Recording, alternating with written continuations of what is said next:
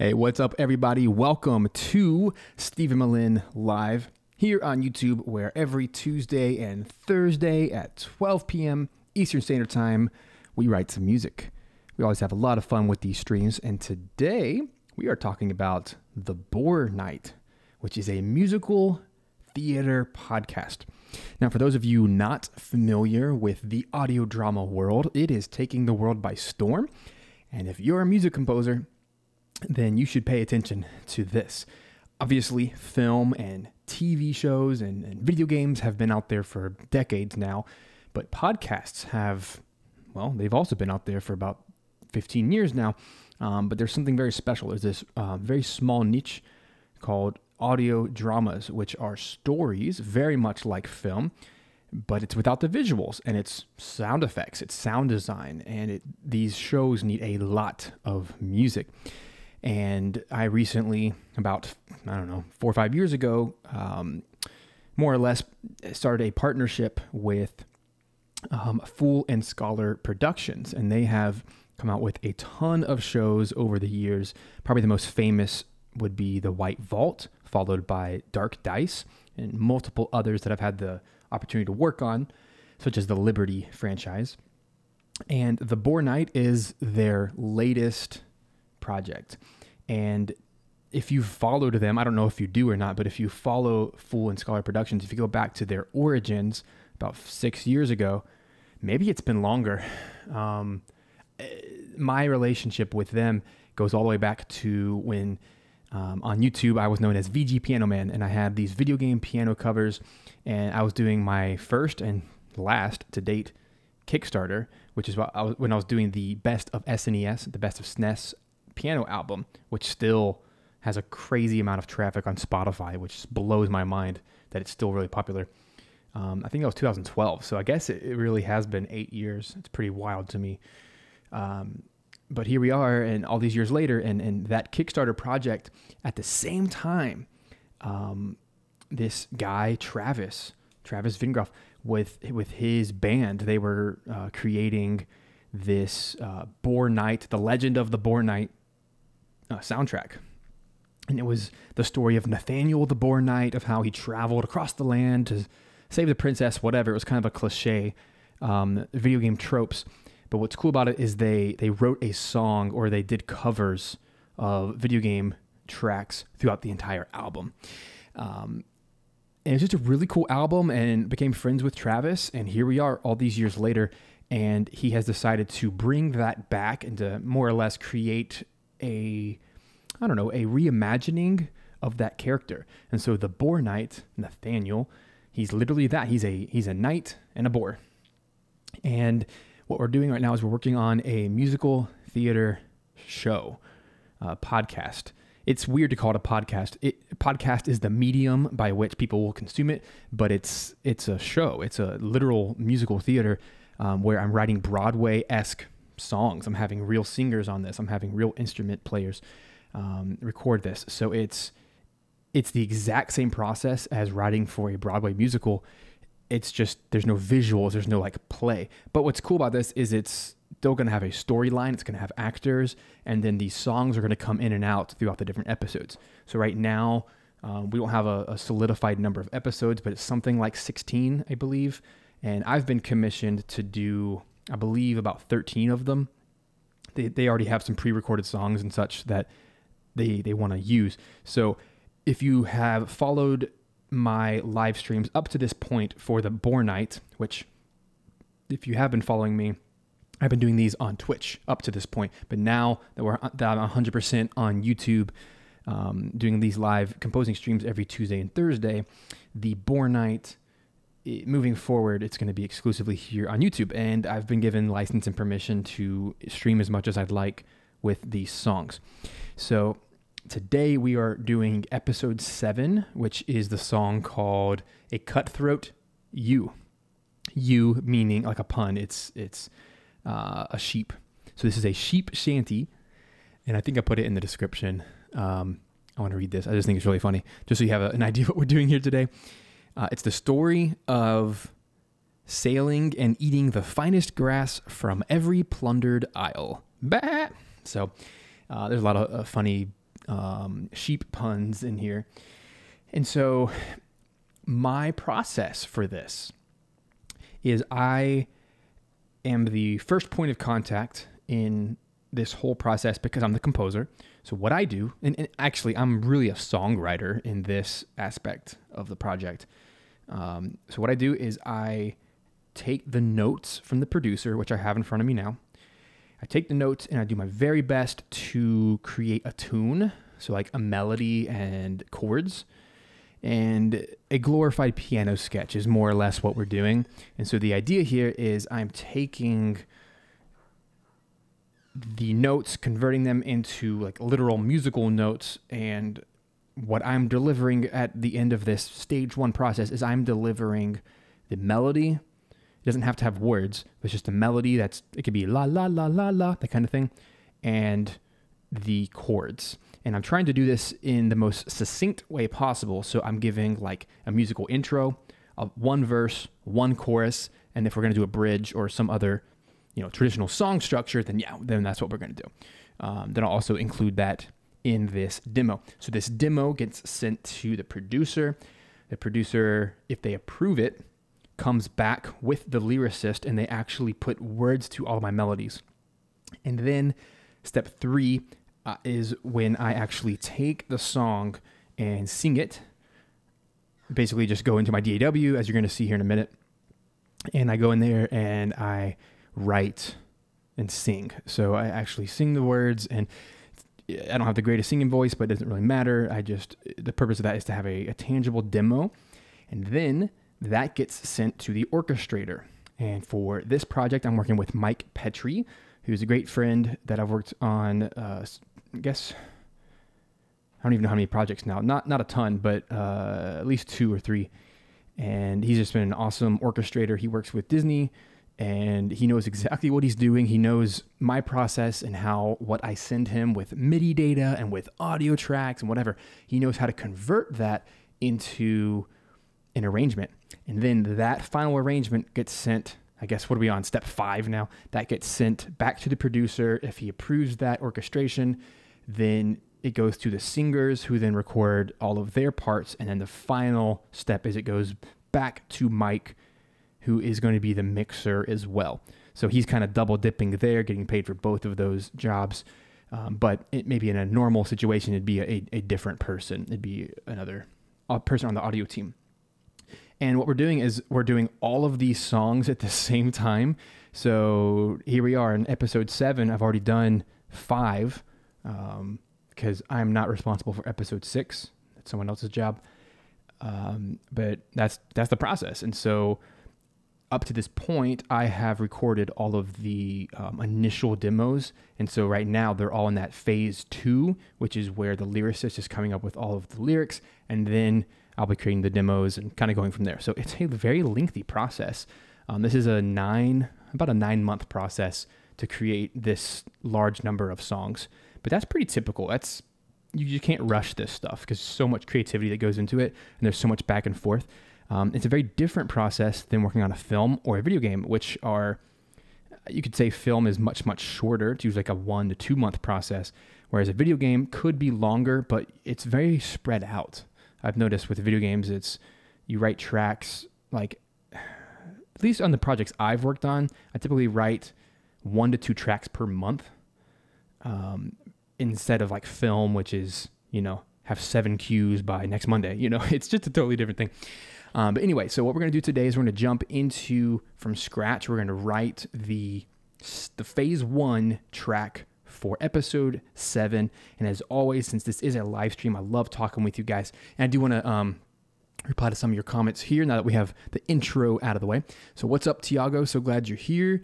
Rob, Jose, a bunch of others who are piling in here. So glad you're here, and I hope this is fun for you. And I love when you guys ask questions, and I love when I can help you just understand something a little bit better, because no one's born with all the knowledge, right? It's good to spend time with people working. And I know I'm rambling quite a bit here today, but I'm hoping that for many of you, this is your first time watching me on YouTube Live. And this is obviously the beginning of this project here on YouTube. So I wanted to just take a little bit more time to explain what we're doing and all that kind of stuff. And I do also want to say that for anyone who has not had the opportunity to spend time with a mentor, spend time with an actual composer working, it's one of the most invaluable things you can do with your time. And that's something that's really marked me in my past. Once I had some education under my belt and some experience under my belt, I sought out as many composers as I possibly could. People like Jason Graves, going and visiting his studio for a day. People like Grant Kirkhope, people like Austin Winery, people like Penka Kuneva, and a bunch of others. And my career has been marked by spending time with the pros. And even though many of you can't do that, maybe because of you're in quarantine right now and you're not very mobile, and I hope that doing these live streams is a little bit of a solace for you, a little bit of a respite, that you can get that same type of experience just hanging out and watching me work.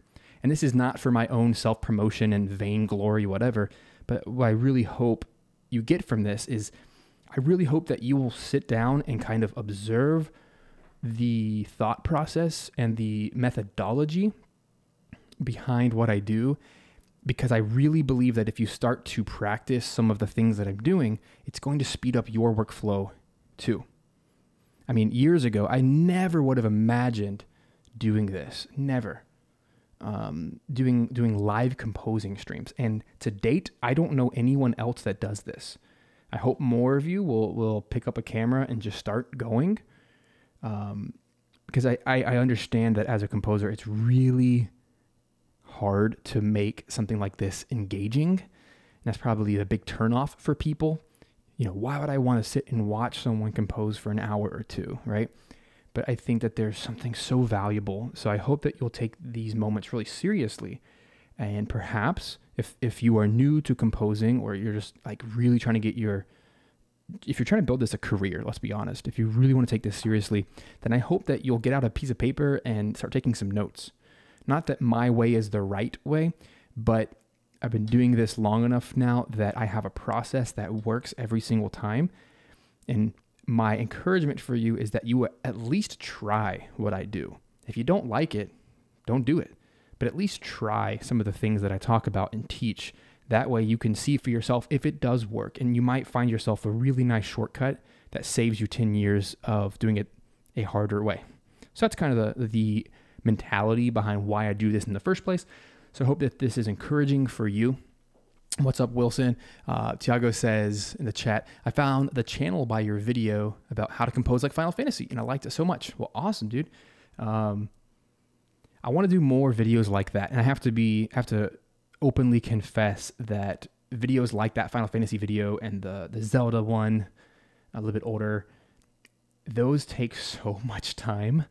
But I also see the benefit of doing them. But those are like, it takes multiple weeks to do one of those videos versus like a music business video where I just turn it on and talk. So that's why you don't see as many of those, but I keep hearing that. So if any of you watching now want to see more of a certain type of content that I make, please let me know. That's what the comments are for. I want this to be a two-way street. And a little side note, I reply to literally every single comment on YouTube. And sometimes it's hundreds. And I just make myself do it because I think it's valuable to have that validation. But anyway, there you go. I guess I'm in a very talking mood right now.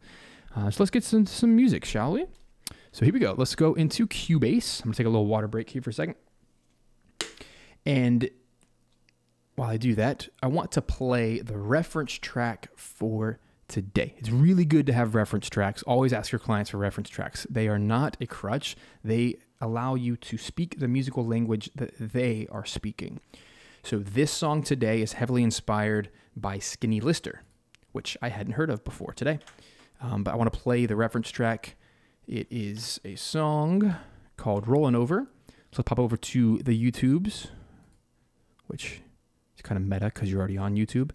But let's listen to this. We'll slice that.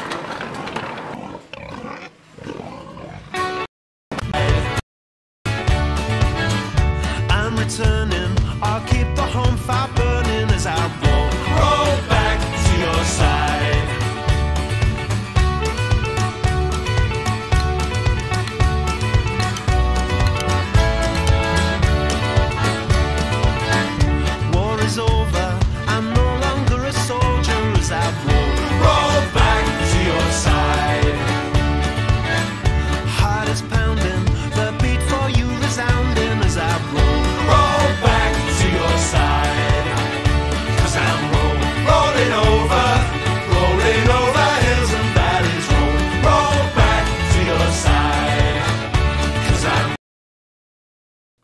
Alrighty, so that is the reference that we're working with today. Now, obviously, that is very different than a lot of the music I typically write, and that's okay.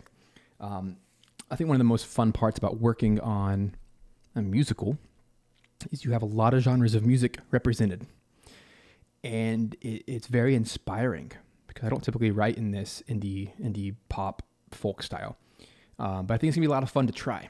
And the first thing I notice that I think I want to emulate here today is the tempo.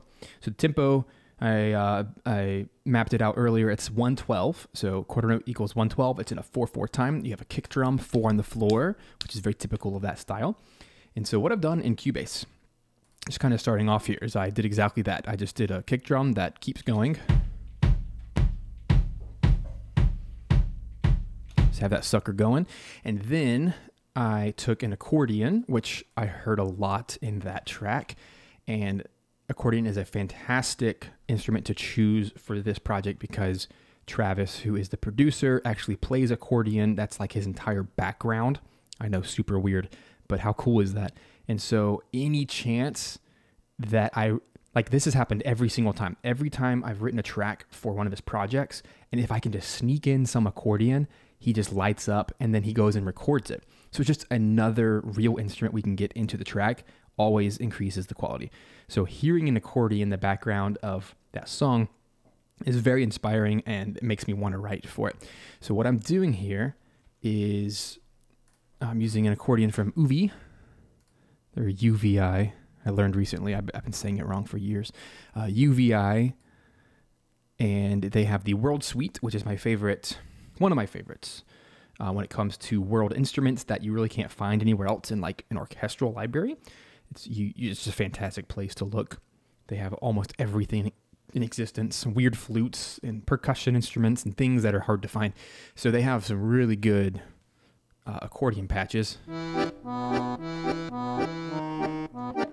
And now that I've worked with a live accordionist enough times, he would agree that this sounds really, really good. And it sounds very accurate. And so all I've done is did like a polka.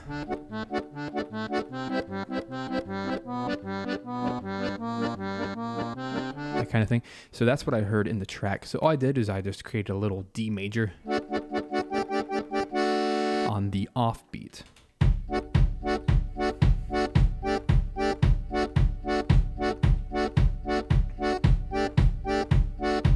And that would, in my opinion, that'd make a really good intro. And then when we get to the verse, I just marked it out with my marker tracks up here and color coded them.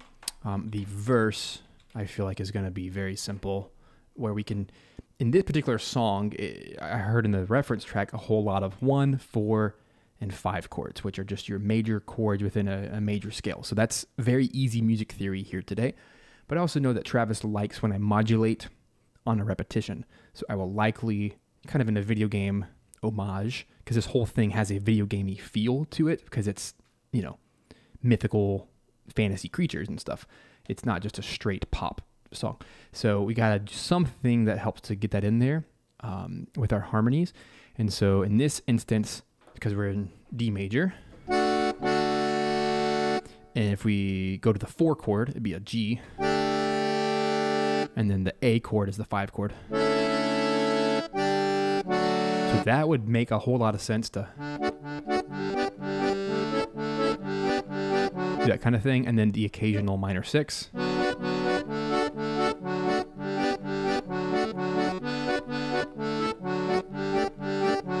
I could write the whole song like that. But if I want to be interesting, probably do something in the Mixolydian mode, which just means I'm going to a flat 7 or a flat 6. If you want to call it a flat 6 Mixolydian scale or mode. So that would be a C major, that'd be a flat 7, and then the B flat. That's a really easy way to get that fantasy world in there, because that is the most age-old approach. So you hear that all over Final Fantasy music, you hear it all over Koji Kondo music and the Japanese Nintendo style, that kind of thing, right? So it's all over the place. So I do want to label my chords now that we're getting into it. So that's just a D, and every other bar is a D. What is that? Yada, it's just a D suspended. Yeah, that's a suspended 4 chord, a D suspended 4. Then one of the cool things about a DAW is I can literally just copy and paste. But I am going to turn my grid on, so it's way easier to do this. Bop, bop, bop, bop, bop, bop, bop, bop. That's basically it. We just kind of copy that.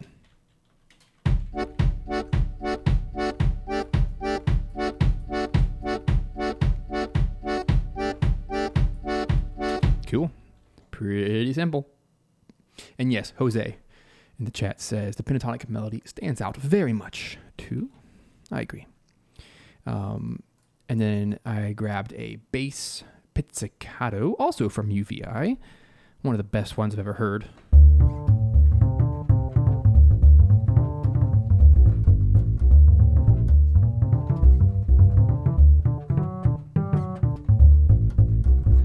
And I just did a little groove on a D major.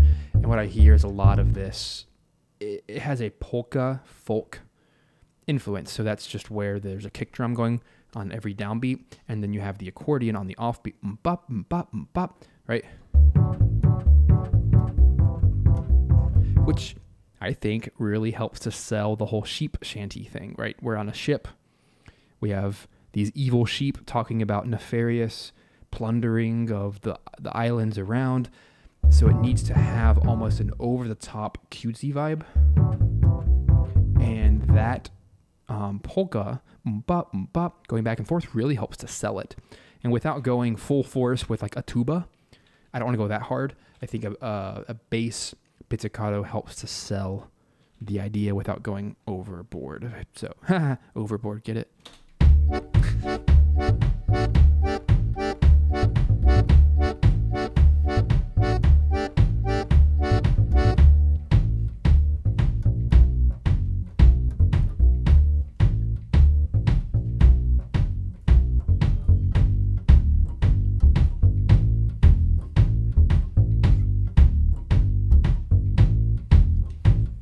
And then in, a matter of 60 seconds, I just started playing what I think might make a cool vocal line, like the actual chorus, the main part of the song.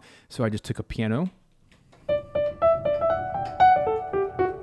whatever, and played this.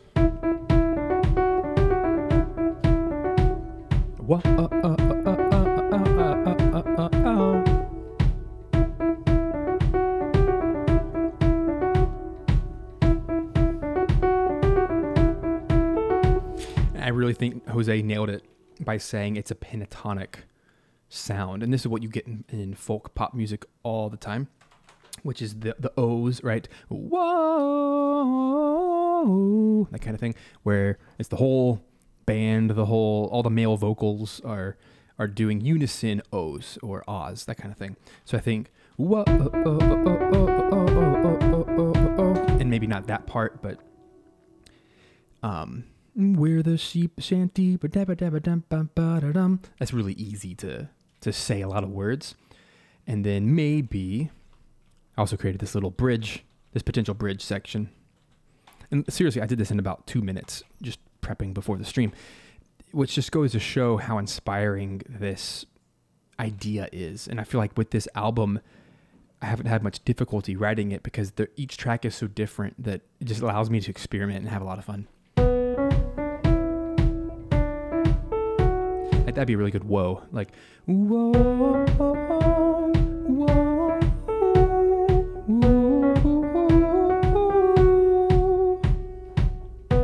That'd be really cool. I don't know if he wants to do like a squeaky voice or anything, but that might be kind of cool to octave shift it or something to sound like chipmunks. Because we actually have another song that I've already done, which is called Memory Mining Moles, which is literally these little pipsqueak moles, that kind of thing.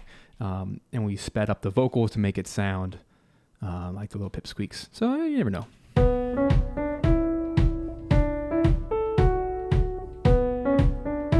Whoa, whoa, whoa, whoa, whoa, whoa.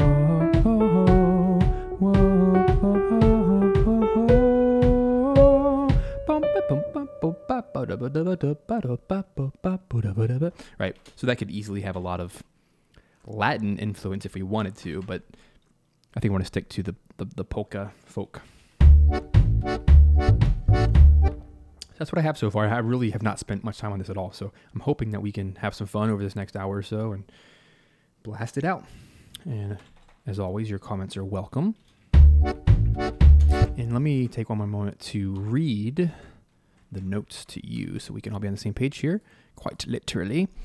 So yeah, as I said before, this is the story. Here are the notes. A sheep-shanty telling the story of the sheep sailing the many seas of the world. They're sailing and eating the finest grass from every plundered isle. The pirate sheep are clearly the bad guys despite the instrumentation. So that's kind of giving me the liberty and the license to do something cutesy and fun, even though they're nefarious. You know, they have evil motives, but they're cute. So it's a fun juxtaposition, I think. And then producer says, straight up Skinny Lister style sea shanty. So Skinny Lister was the link we listened to earlier. He says, so many woolly puns. All the pirates are sheep. Captain Black Wool wants to be the first pirate to sail every sea and plunder the undersea of its riches. So we have, I love that. There's Captain Black Wool. There's going to be a lot of just goofy puns throughout this thing, which this team is fantastic. They have an incredible lyricist. The songs we've done before have been really fun. So I want to make sure that the music is like over the top fun. And that way the lyrics are really where it's going to cut through that they're evil, right?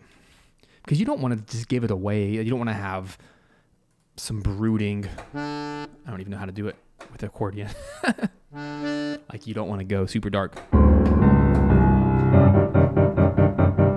Like it just, they're not menacing, right? They're not, they don't mean to be bad, you know? So we want the music to kind of reflect the innocence of the visuals that we would see if it was live. And this is really where the role of music is played. It's a second narrator. It allows us to get the environment and the vibe of the tone in a way that we just can't do because we don't have visuals. So music has to do a lot of heavy lifting. Anyway,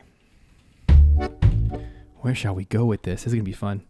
I want to play with this choir pad because I've used this in a few tracks so far and it's so much fun. It's so over the top Broadway. And we're going to have a live choir anyway, you know, live singers, so we might as well. You could even go so far as to like someone does the ba, like sheep, that kind of thing.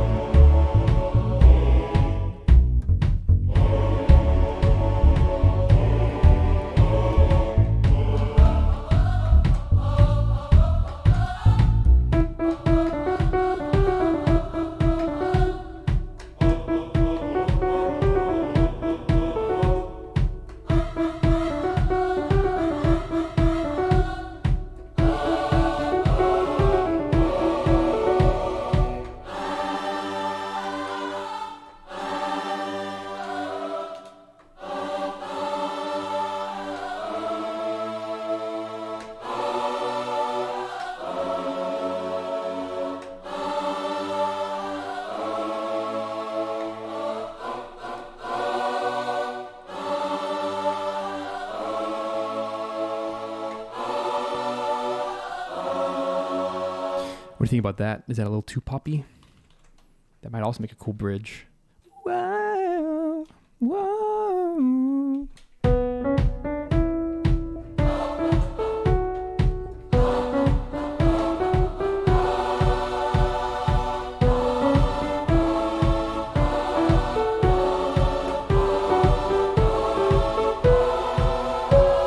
I kind of already did that chord progression. That's kind of cool over here in this fake bridge.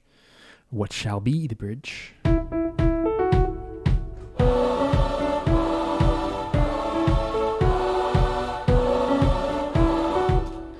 me get this. What's up, Daniel? Welcome to the live stream. Yeah, I talked earlier about this is the UVI accordion from the World Suite. Really good. This is just a choir pad from Omnisphere. It's the gospel church choir.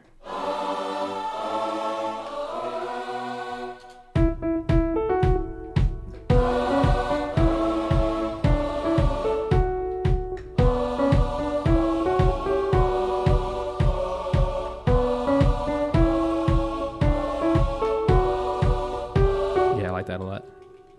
And this is easily a bridge that we'll do twice. So let's call that bridge 2. Excuse me. I want to change the chord progression. So let me write these out so it's a little bit less confusing. So I'm doing B minor. Let me get the piano.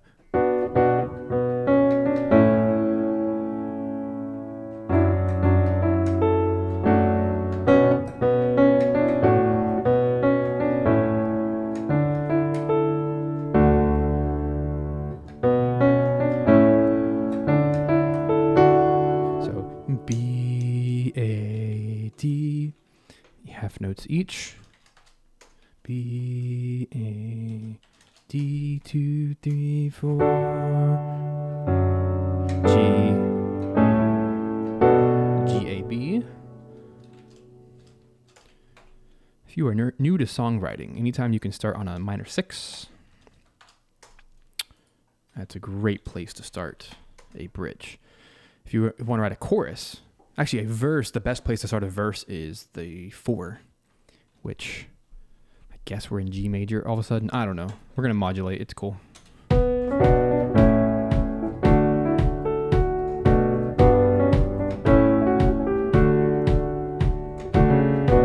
that's even better. Let's do a D major. That way it's more shocking when we do a modulation. So I'm going to copy all of those markers, put them over here.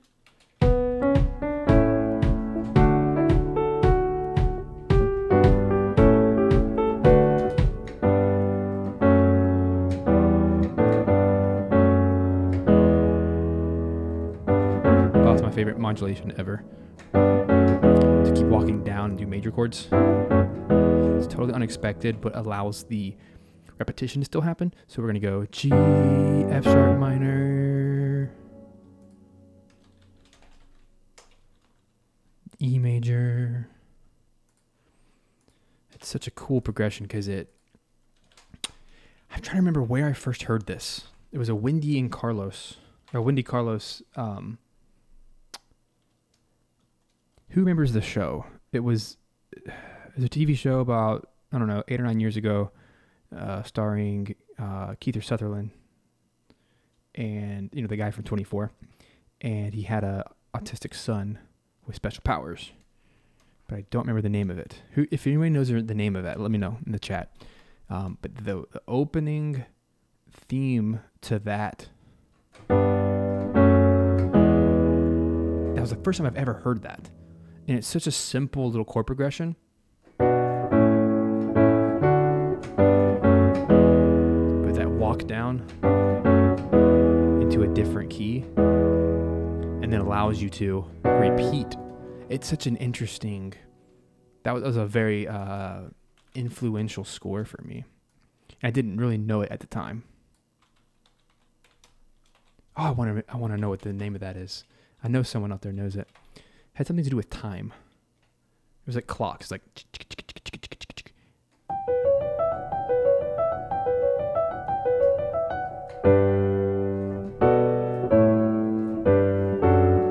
Touch. Thank you, Daniel. That's what it's called. Yep. And it was piano. So interesting. Good for you. Bonus points for the day. Okay, so what I want to do here in this second repetition of the bridge is I want to do the same chords except for the end. I want to modulate.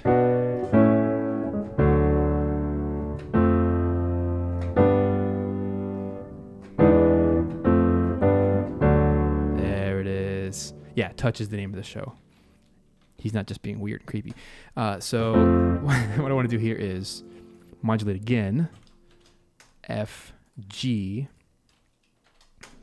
It's kind of like the negative harmony. It's the opposite. It's the opposite harmonic progression. So instead of going down, we're going up. And it freakishly gets us back to D, which is so cool.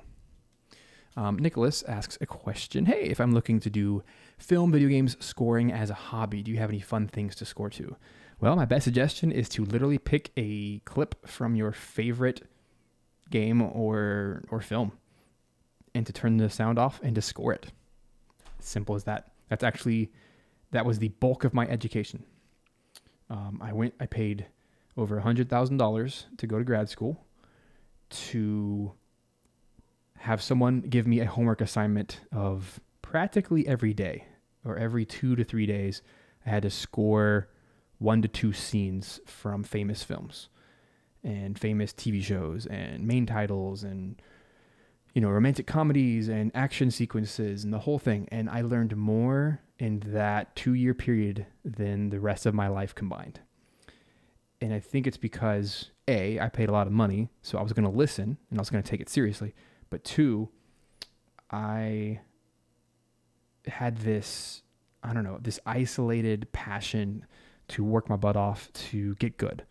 And you can do that for free right now. Just go to YouTube, find a clip. I don't suggest you post what you do.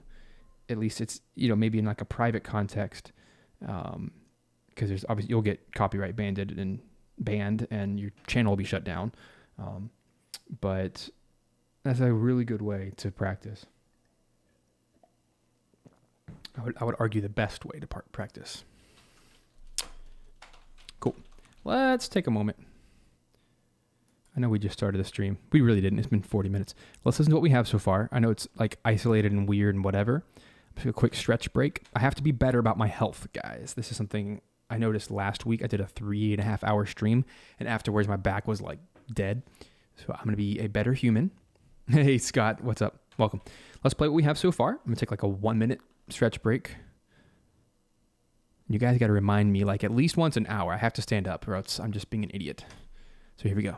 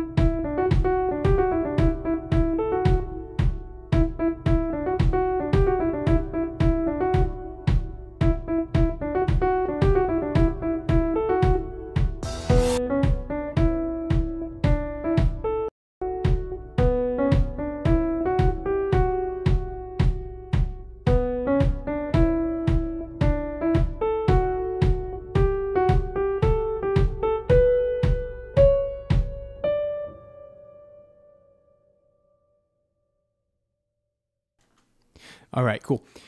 Welcome back. So just for fun, I have to do this, guys. Let's take a look.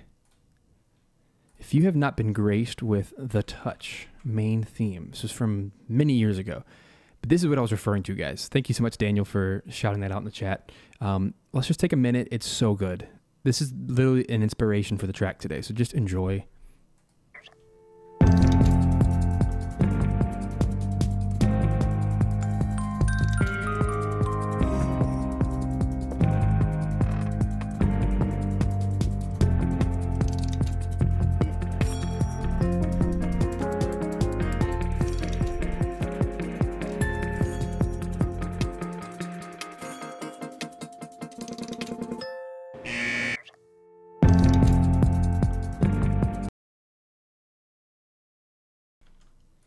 That's so good. It's so simple. No, no.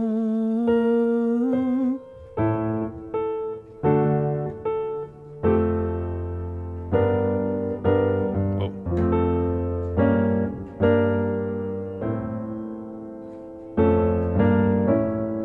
I think it's literally just...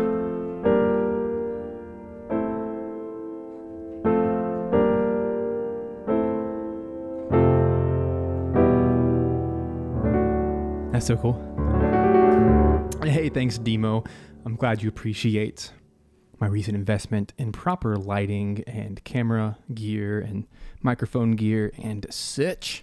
But yeah, and that's so good. It's, man, simplicity always wins, doesn't it? Like that whole theme, you're just walking up.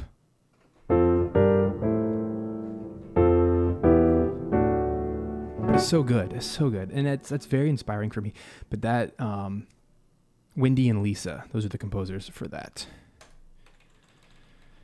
We need more women composers out there. Just saying. Just a little PSA. They just bring a different sensitivity to music that male composers don't. It's just a fact. I'm curious, are there any women composers in the audience? Big shout out to you. Because I know that my audience is progressively including women, which I freaking love. I think that's incredible because my channel started off as like 100% male, and then it's like slowly, it's like 95 and then 90%. I think we're at like 90% right now, but I love that so much. Anyway,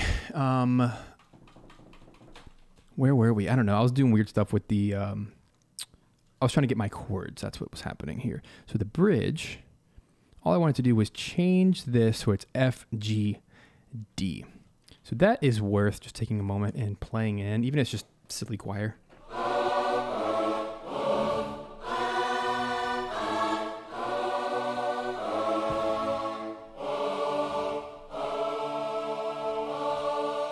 I'll even make that a suspended. Like that. Let's play.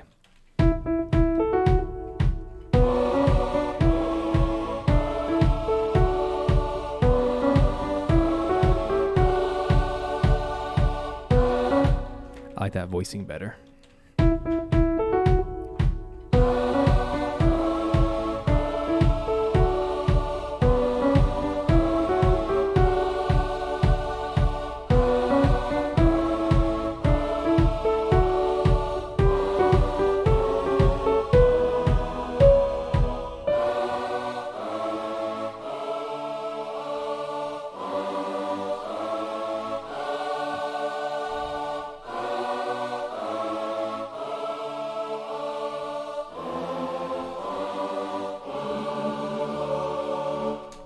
So that will go really well back into the chorus right there. So let's quantize all of those goodnesses. There we go.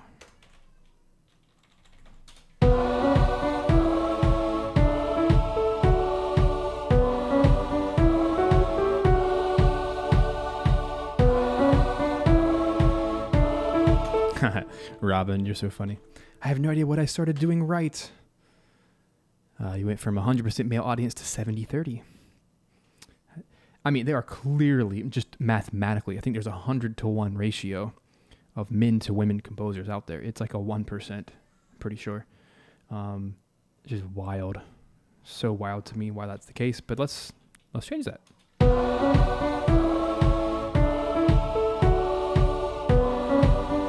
All right, that's a pretty good place to start. Let's get the bass in there.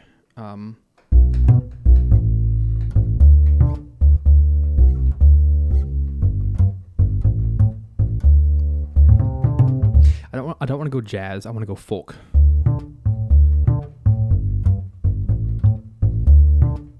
So if you want to play folk bass, you do a lot of open fifths and octaves.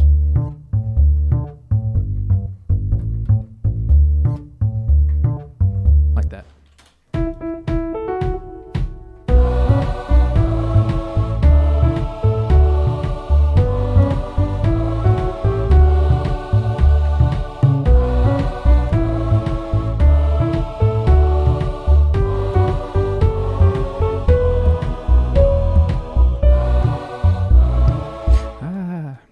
good till the end.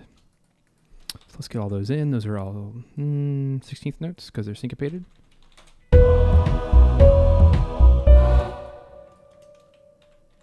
Pick it up where we left off.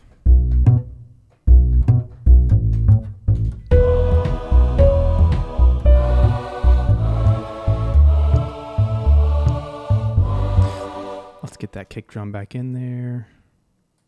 I may leave it the whole time because it's so effective. Let's get that bass. The drum kick is actually my metronome today.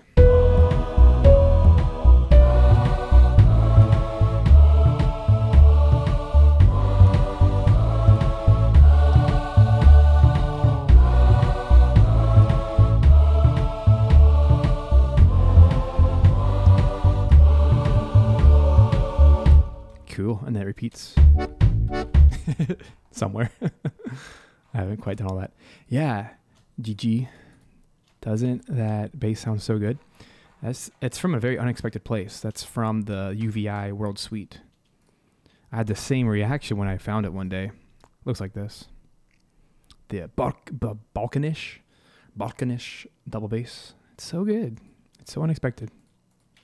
I use that like for everything now. Anytime I want a bass. It's just so good.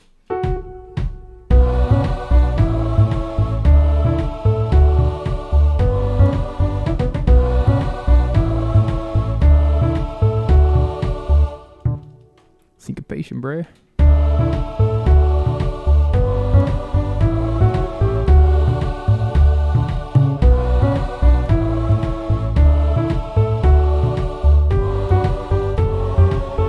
There's the touch progression.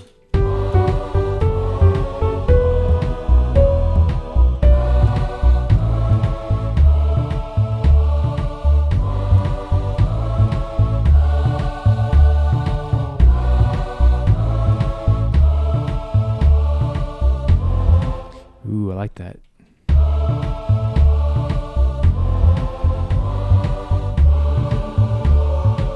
Might just do octaves here. And let's find out. Is that really an octave? It looks such like a tiny little gap. That's 8 notes. D, D, D, D. I don't want to do the 5th.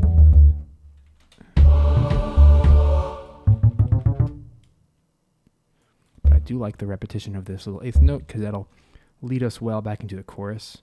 So for now, since we don't really have all the information, let's do a little false loop back here to measure 14. That way we will, since I haven't copied and pasted anything over, it'll give us a quick indication of how it will sound to loop there. But it won't make any sense because I don't have any chords there yet.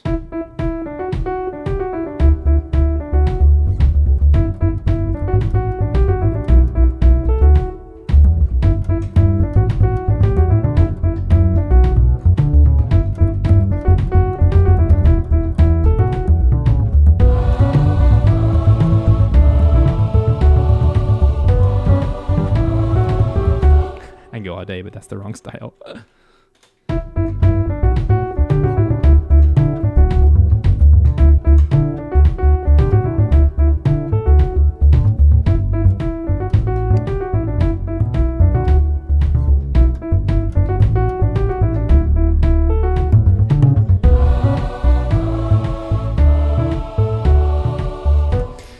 Lots of options here. I like it.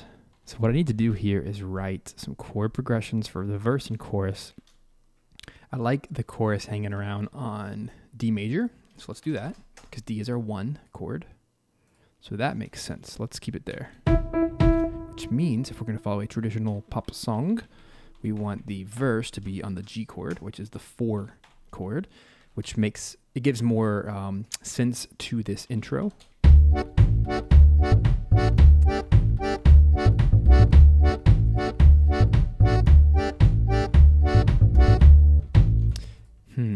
So I need to delete this because it's now the wrong chord. So let's do something in G. But it's got to stay in this folk.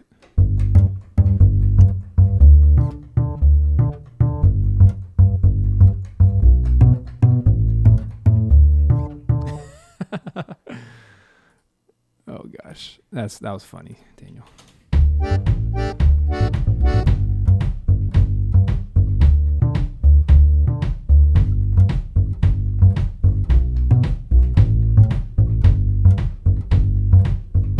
think it's a nice verse. It has enough openness to write a very what's the word I'm looking for? A simple melody, a singable melody.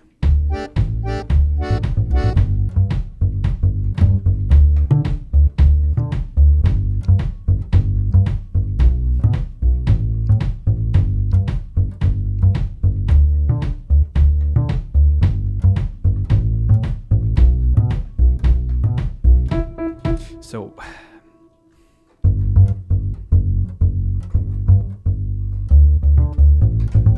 I need to end on a 5, at least in a traditional sense. I need to end on a 5 chord, which is A. I'm trying to fill in the puzzle pieces here. So that's a 4 chord. Go to 1, 4, walk up to B minor, which is the 6, 4, 1, 4, 5, and that way the D chord will feel more natural as we hit the chorus. So let's put that in.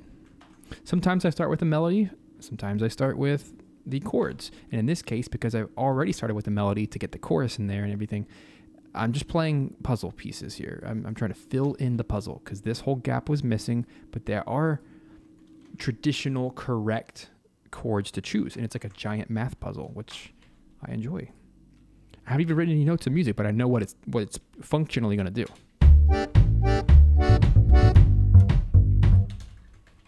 I just got to get the right rhythm in here.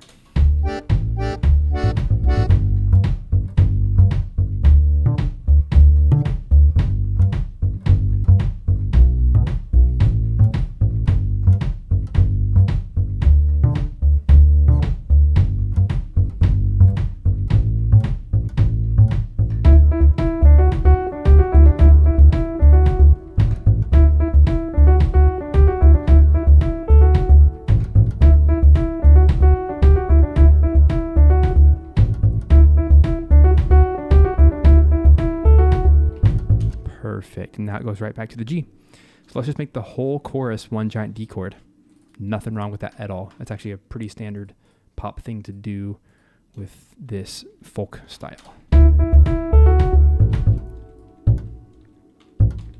And yeah, Scott, you're saying that it sounds like a savannah. That's funny. The ended goal is this supposed to feel like a pirate ship, but it's a bunch of sheep singing about how evil they are. So it's like this weird, cutesy, fun vibe with dark lyrics.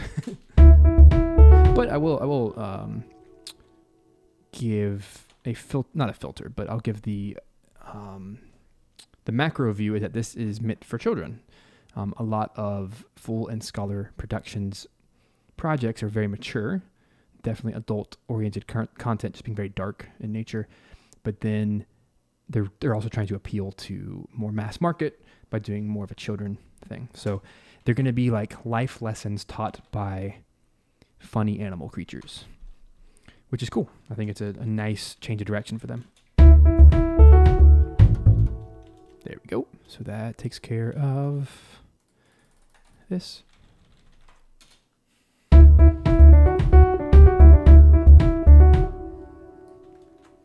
Boom, boom, boom, boom, boom, boom, boom.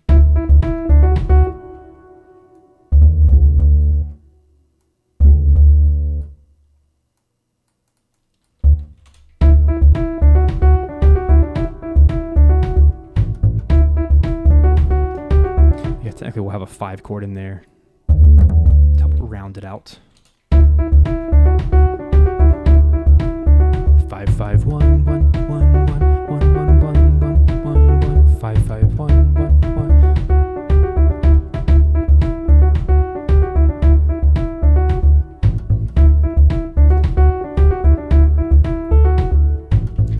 That works really well to have a syncopated bass line when the kick drum is just kind of driving in the background as a constant. So let's copy the verse. Let's keep pumping this song out.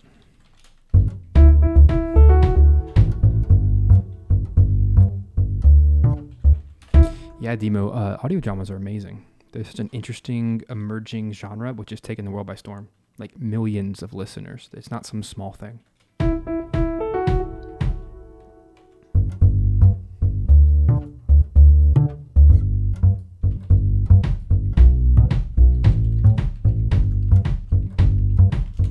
Aye. Looks like my quantizing is not working 100%, so let me go back through my bass line, just double check some things. Listen to it once.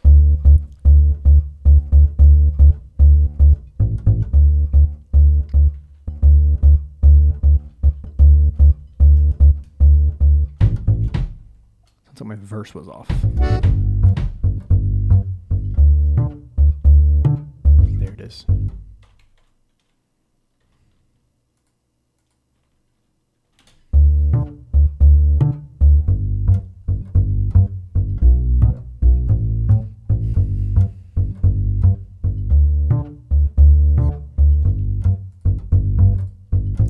Again.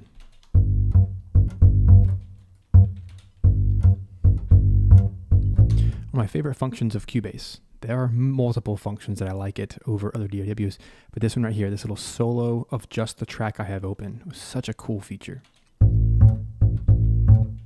didn't have to go in and like hit the solo button because notice I already have multiple things soloed, but when I go into a track to edit the MIDI, it just, if I wanted to, it will just solo that. Such a useful feature for quick editing like this. Big fan. I have hardcore fallen in love with Cubase. I didn't know if I would. It took me a little while to get used to it. It came from Logic. But if you've noticed a trend, go look at all of the, like if you watch any 2020 interviews, like recent interviews of AAA composers, almost every one of them is using Cubase now. And a lot of them swore that they would never leave their Mac or they would never leave Logic. Here we are. I called it like a year in advance.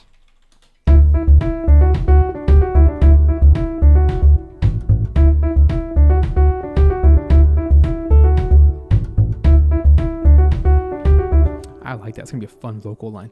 Cool. Now we actually have some stuff to work with.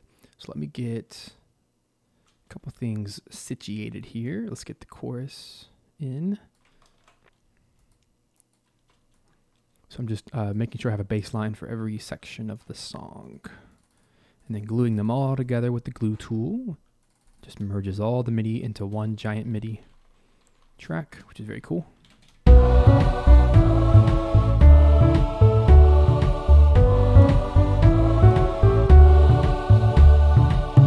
Now we can test out what we wanted to earlier, which is to have,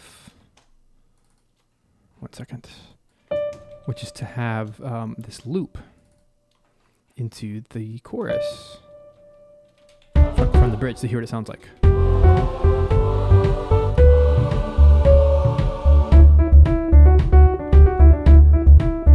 My melody notes were wrong, but you get the idea. So now we're making some serious progress here. And that's all that, this is the full length that I would send for the demo, because now that the producer has each of the sections and I can, type in an email where every section starts with the time code, he can play around with it and he can chop it up, whatever. He's an audio editor, so it's not like a big deal. He might say, hey, let's do 3 verses in a row or something. Like he'll give me that suggestion. I don't have to worry about that.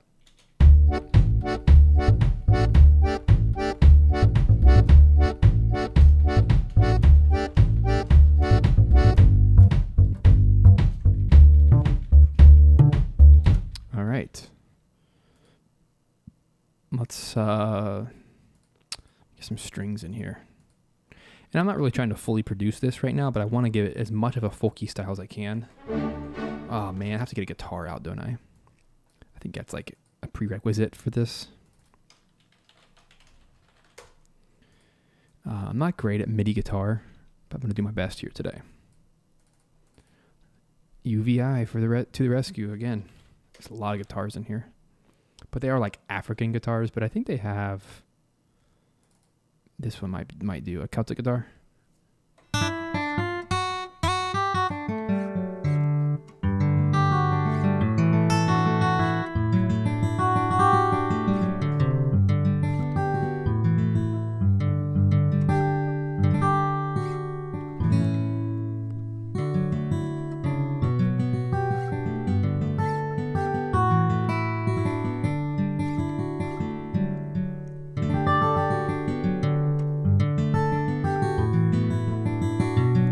here's the thing. I could grab the guitars behind me, but for this particular project, we have a guitarist, so whatever I play, they'll strum it or whatever. They'll make it sound pretty later.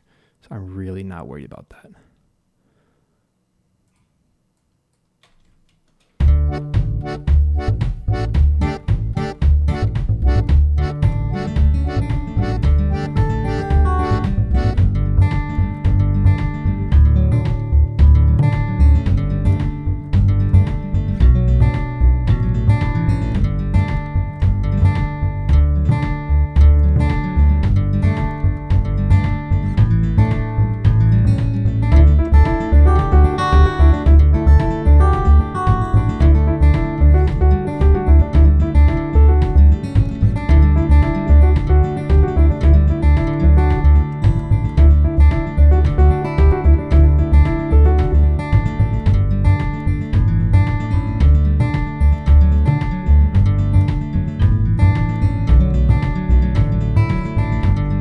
Kind of the vibe I'm going for. More like finger picked versus strummed, but we'll see. You're so funny, Nikki.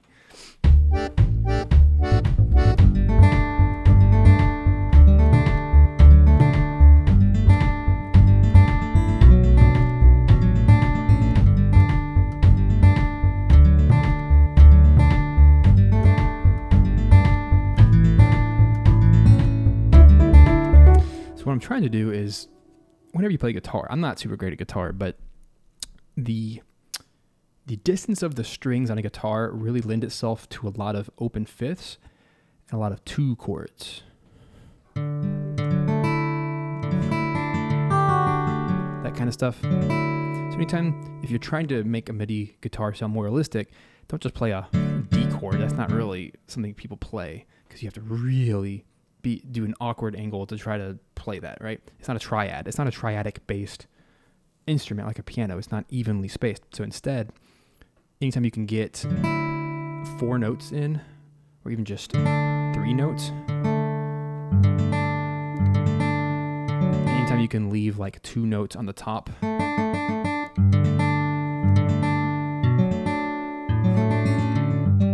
kind of thing. Isn't that cool? It's just a trick. It's because I do play guitar. I'm not great at guitar, but I know how the instrument works, so that's why I can write for it in a MIDI context. And that way, when it translates to the guitarist, he'll know exactly what to do. That it won't phase him one bit, and he'll sound 15 times better than what I do. Demo says, when you're doing chord work on MIDI guitar, do you play it in the same way you would on piano, or do you voice chords differently? Oh yeah, I just answered that quite a bit, so hopefully that's helpful.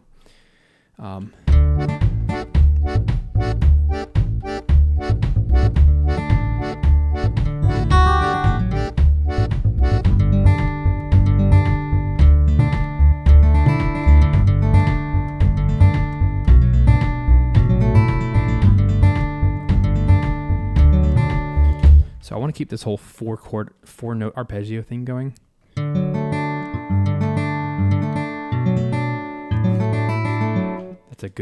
That's a very natural way to play it.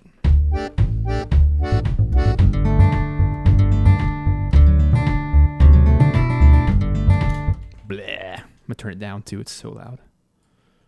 One more try and we'll get out of here. Move on with the track.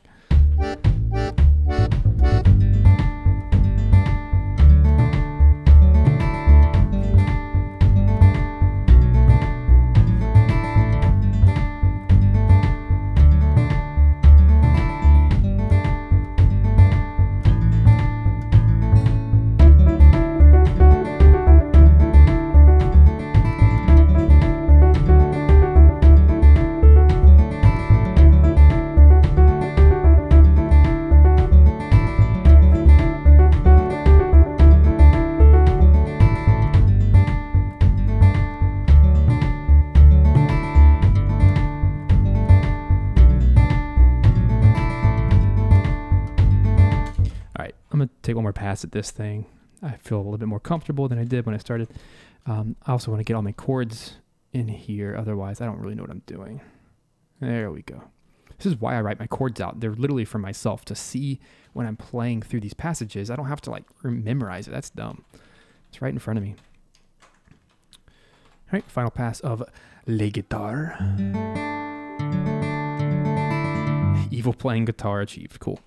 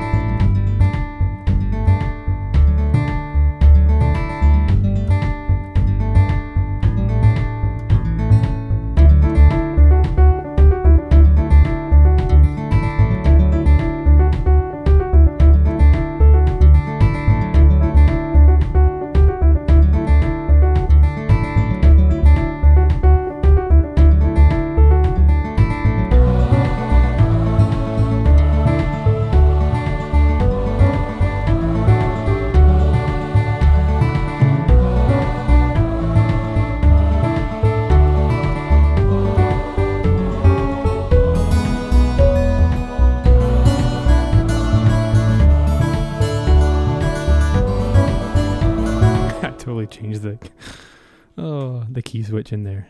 I went too low on my guitar. Whoopsies. All right.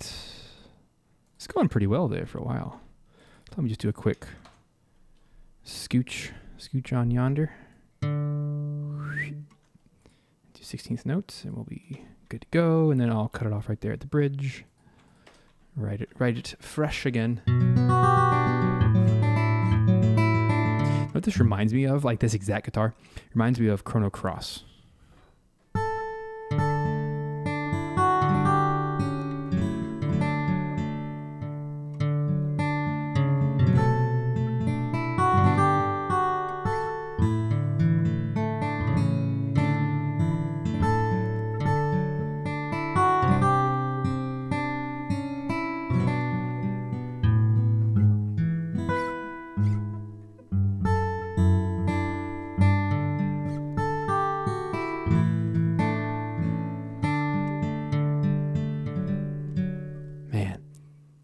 Even though it sounds fake, it has this like PS1 vibe.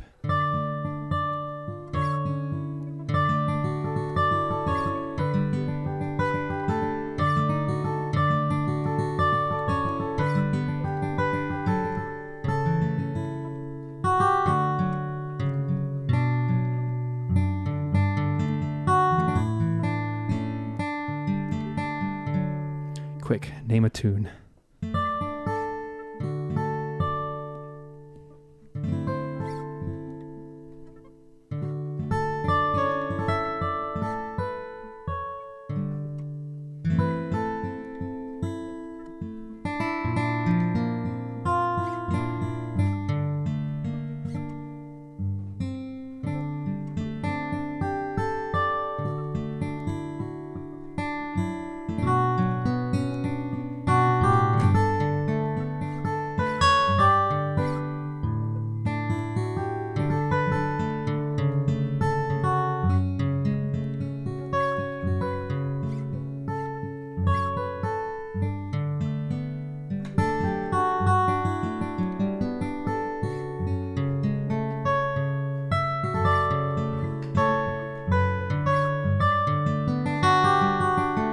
No, that's not Stairway to Heaven.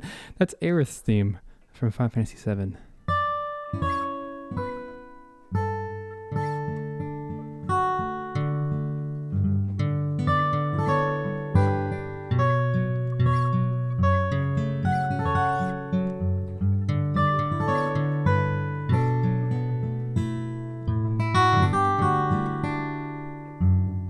Ah, come on, E minor.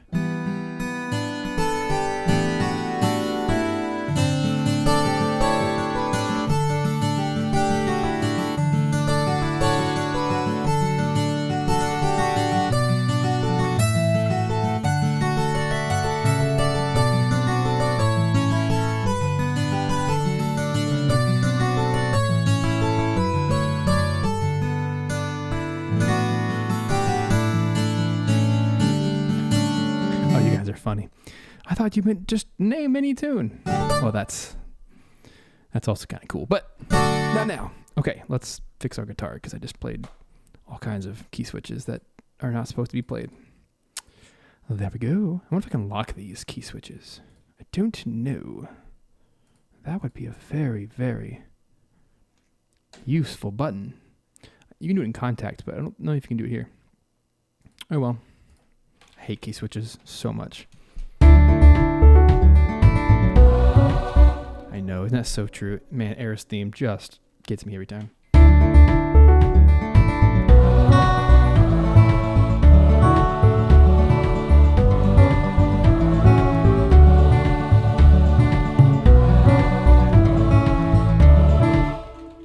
Different voicing, please.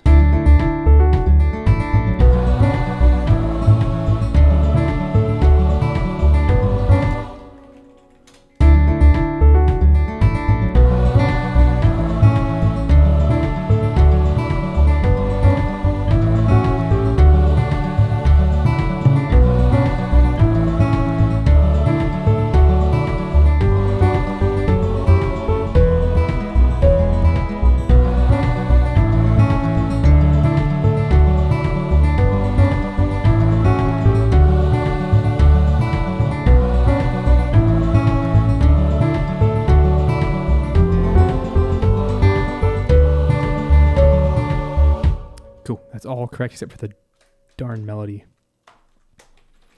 But hey, I'm not bad. Get it? Bad because, you know, sheep. My jokes are so bad. Can you tell I'm a dad? A bad dad. Quarantine is getting to me.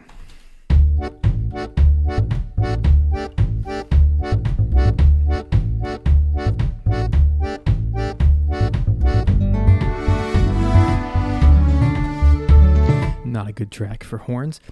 Let me go back to the reference track and let's just take a quick listen to see how close we are to the reference. I'll keep the home fire burning as I roll back to your side.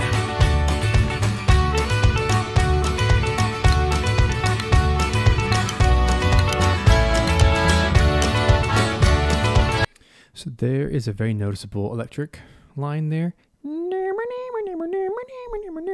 That is hard to not have. But I'm wondering if I can do that with some accordion.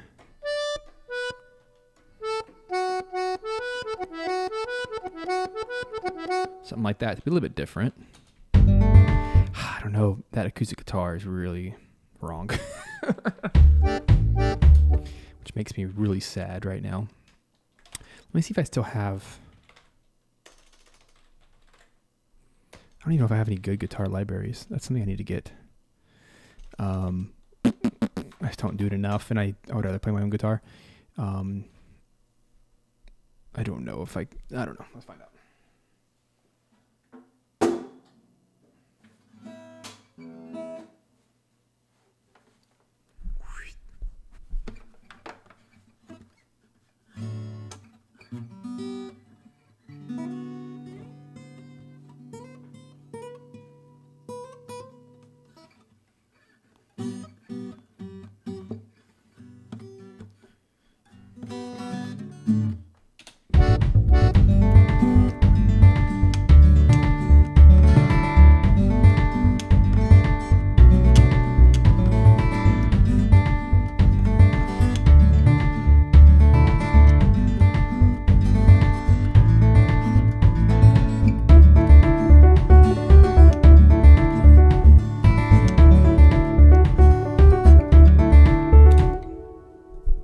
All right, it's inevitable.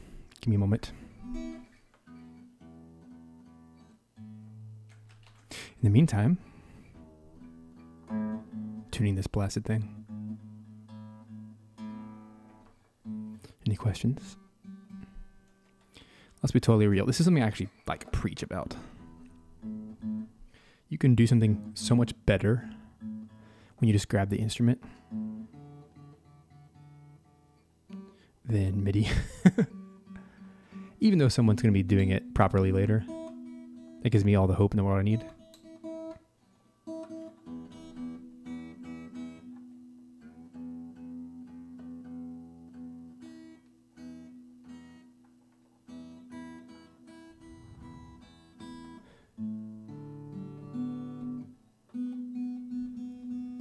There we go.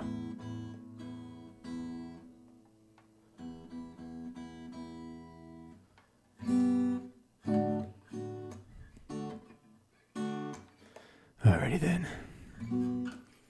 Let's see how much better we can do in like 10 seconds versus all that nonsense. So I'm going to do, it's going to be a really crappy recording, but it'll set the tone that we need. Let me do this properly and do my, let me look at my mic inputs real quick. Number 3, I have a microphone just for this occasion. The guitar, right there, the guitar. Whoa, I can't be too loud, this baby's sleeping and stuff. However, I think I can make this work.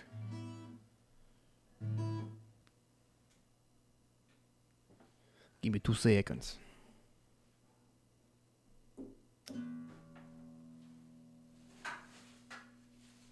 So all I'm doing here is I'm taking a condenser mic instead of the Shure dynamic mic that I'm currently talking into.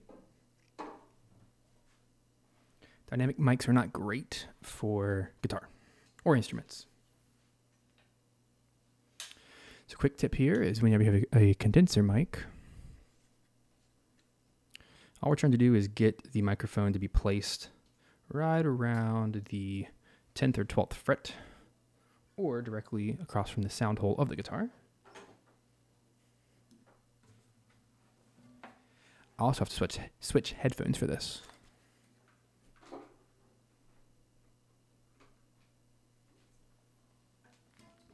Otherwise, the audio from my open back headphones, my Grado, the leather ones you just saw, the wooden ones,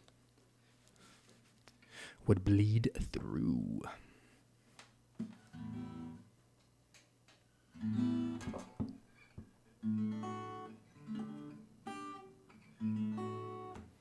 All right, so I want to make sure that you can actually hear the guitar, which you cannot very well. Awkward angle.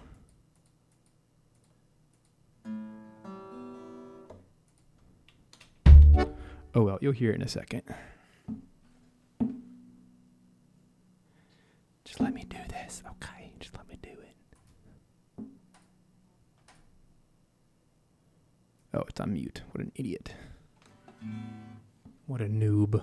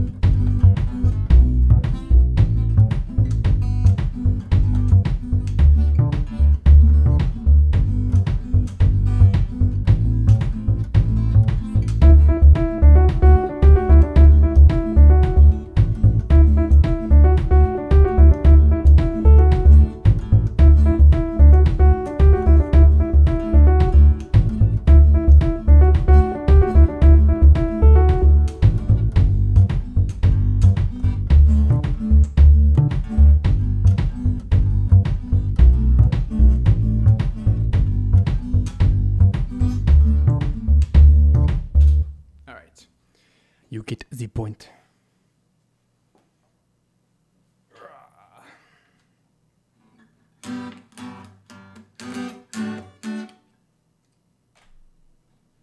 Do one more pass with a pick and hopefully keep this short and sweet.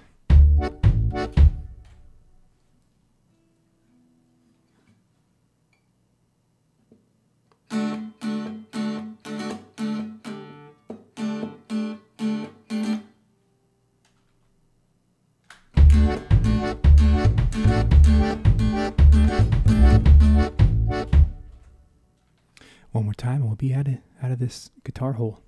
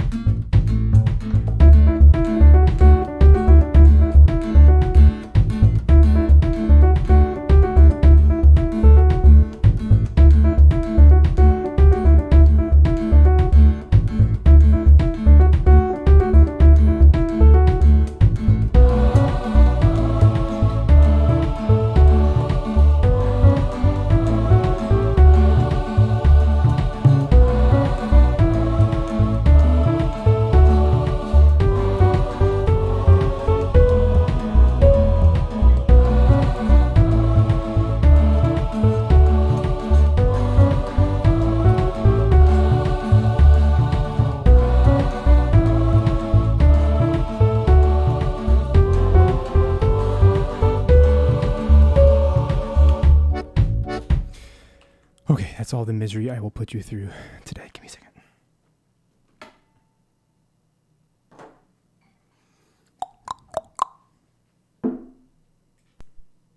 Was not expecting to play guitar today. You guys are like, that guitar's out of tune. Oh, it's so out of tune. I don't even care.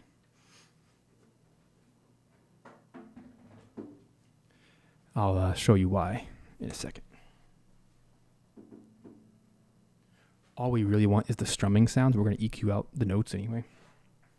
So, perfect timing. Let me actually, let's take a 1-minute coffee break while I get this mic nonsense back to normal, and I'll see you in a sec. Stick around. And if you feel like that guitar was out of tune, give me like a guitar emoji or something.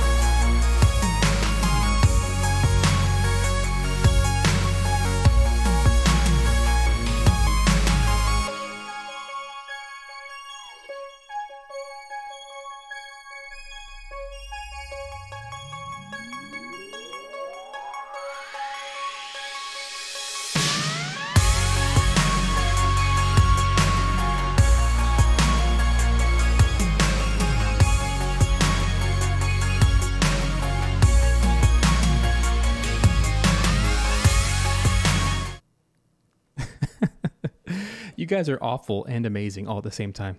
So much guitar love there. I don't claim to be a guitarist. Quick question for you, though. I was just thinking about it while tidying up a little bit. Should we go with shaker number 1, the egg shaker, or shaker 2? What do you think? type a 1 or a 2 in the chat while I get set up here. I want to use the same mic to do this, but we're going to call it shaker. I think it's going to add so much life to this thing.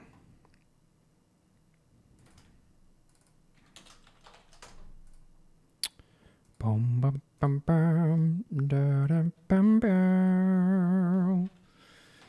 So far, we got the vote for the egg shaker versus the big guns. That's awesome. You have the same shakers. Cool. You never know when a shaker's going to save your butt. So I'm going to stand up, record some shaker.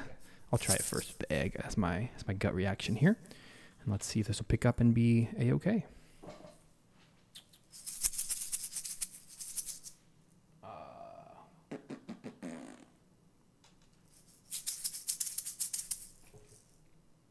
Gotta be careful with shakers not to turn the volume up, the input too high.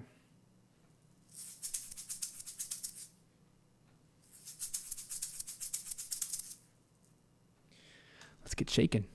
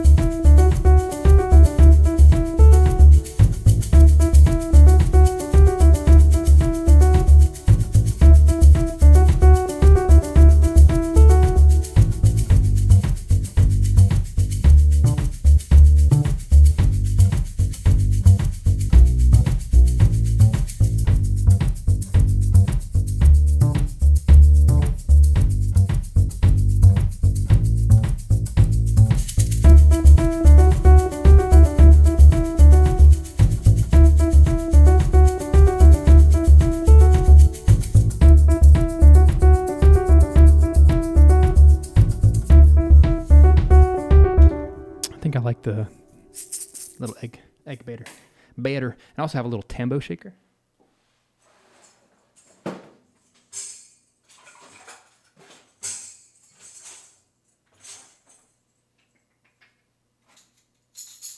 Found it. That's probably the coolest of them all. Let's do egg shaker. Let's also do tambo. It's like a baby tambourine stick. It's pretty cool. This one you have to be like, gotta turn your volume way down. Let's do it.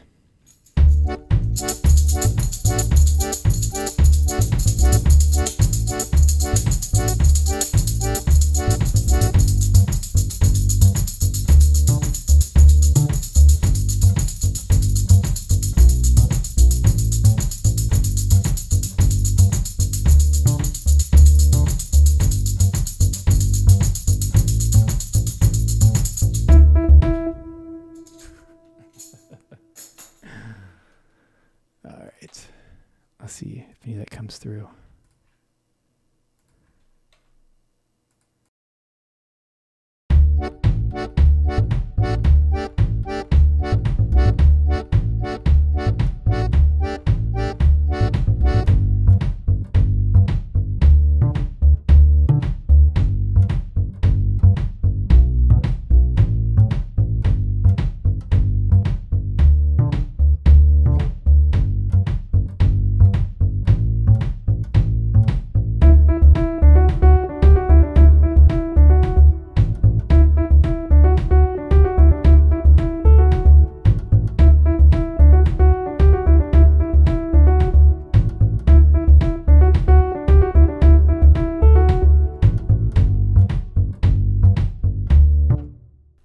All right, cool. I was just cleaning up over there, getting all that stuff out of the way. So let's see what we can do. I may not want to use all of those items. I do want to first start with the guitar, because you guys are all saying how awfully out of tune it was. So what I'm going to do is put a Pro Q filter on here, a mono Pro Q, and let's do a little bit of tweaking. Okay, let's do a lot of tweaking. So we basically just want the strum sound. It's kind of all we want out of guitar anyway. Sounds like this by itself.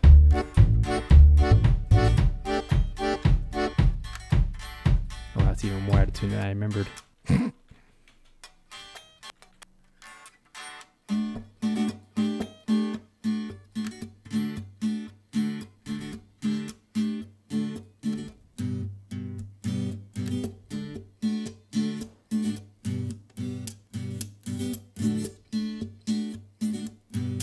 And again, a real guitarist will be playing this later, so I'm really not too concerned.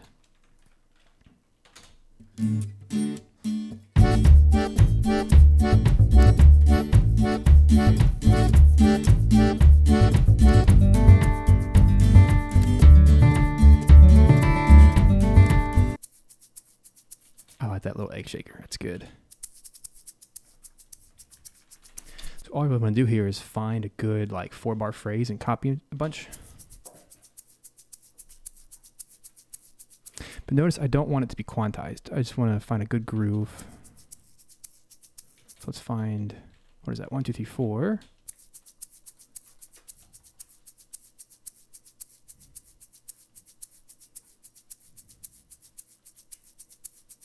So that's a great amount right there. I'm literally going to copy and paste it to the bar. I feel like that's more of like a farm animal kind of vibe. So here it is, put it all together.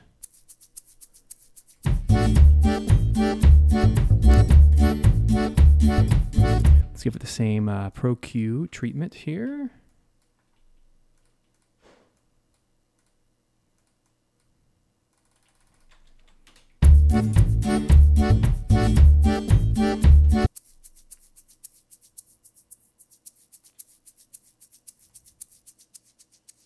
It all shakes together, that's right. Turn that down.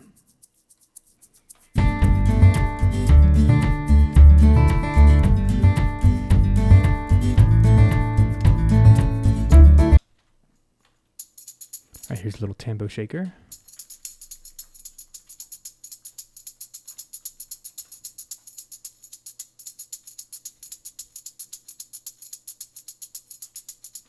There it is. Take 4 of those. Copy and paste. Notice I'm not doing 1 bar or 2 bars because it's not enough variation between the rhythm. 4 bars is really the smallest amount you should ever copy and paste.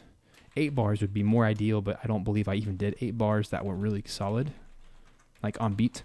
So what we're going for is a groove, not perfection, right? Because perfection actually sounds weird. So this one definitely needs some EQ love. Probably needs more mid than high.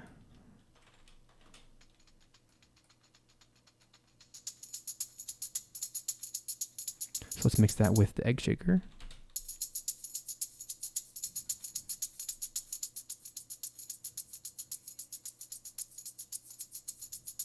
There we go. With the guitar. That guitar is just abysmal, but again, we're really trying to just get the attack. And nope, nothing is quantizing. No, I know, because this button right here, the AQ, the auto quantize button, is not on. So I know it's doing exactly what I want it to do.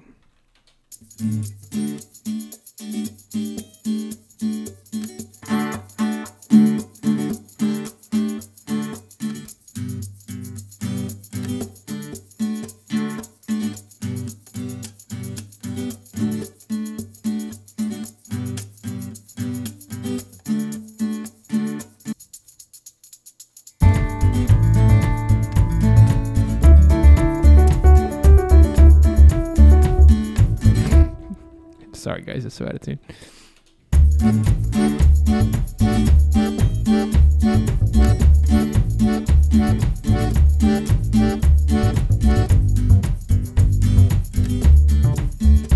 either way, it's just a little demo that the real guitarist will know what to do. And I at least wanted to have that in there for like the up and down strokes. Down, down, down, down, up, down, down, that kind of thing. I also haven't added my accordion yet. Let's do it.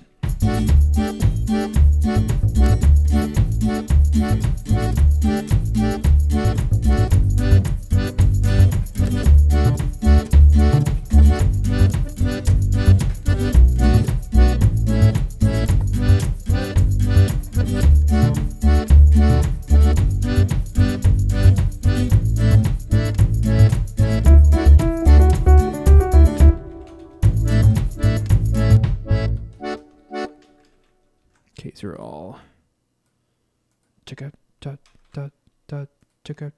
eighth notes, I hope, except for Once in a Blue Moon when they're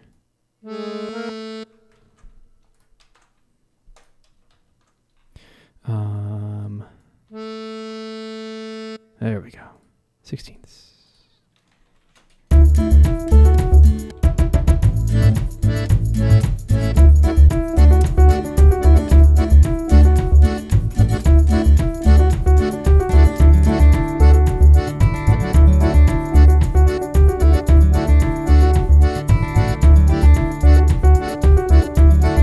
This way the intro and the chorus will be the same.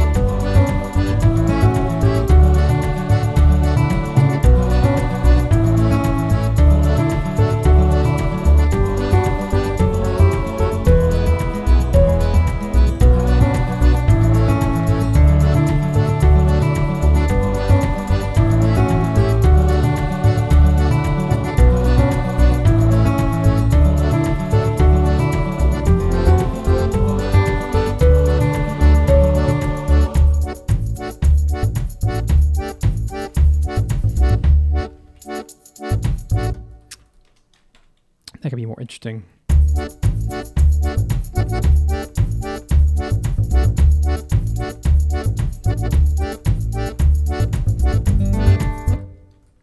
I think my verse can also be better. I did a better version. Whoops, I did a better version of it the second time around. Nab that.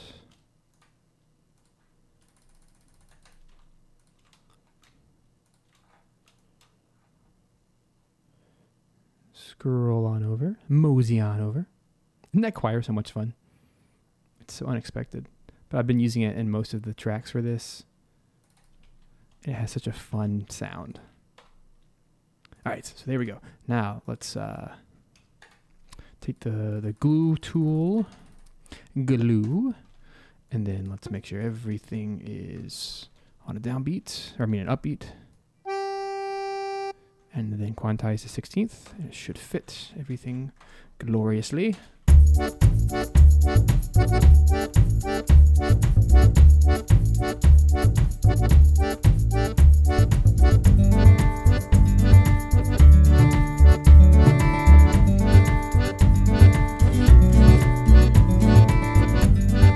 Now that MIDI guitar is growing on me. It's because the other one's so bad.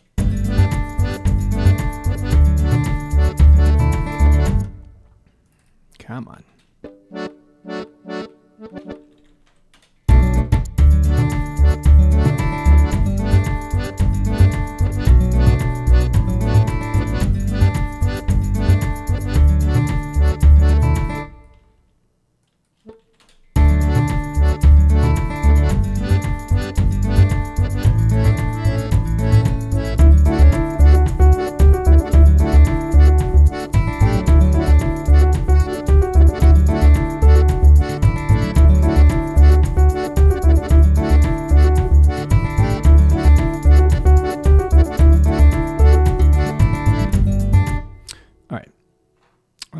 accidentally stole the verse. And yes, I need to take all of the accordion and move it back a little bit. And I'll do that in just a moment. Once I get all of the MIDI data in, the entire patch has to be slid to the left to fix that attack issue.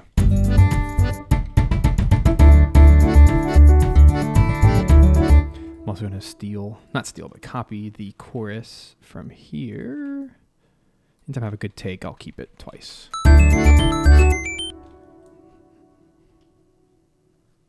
Hey, thanks for subscribing. Appreciate you. I hope you guys see that. I don't know if you see when people subscribe. Hopefully you see it. But someone has subscribed, and I appreciate you. Oh, Animal Crossing.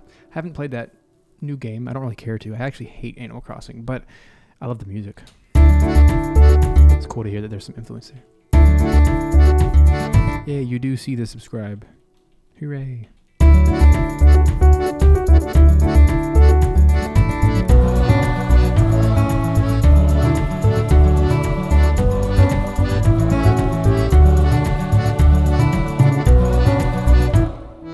We are the sheep who haunt your dreams, and we do it in style.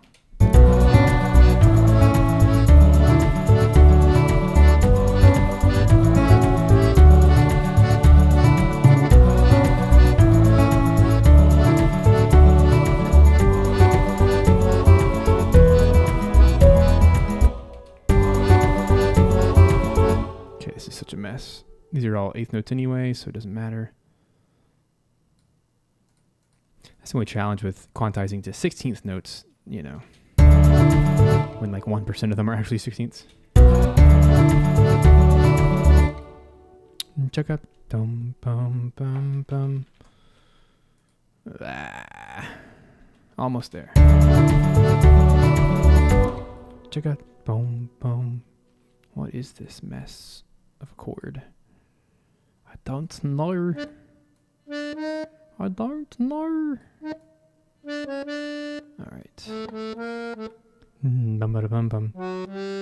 Did anyone ever play Earthworm Jim? Those old classic SNES games had some pretty awesome accordion music. Just saying.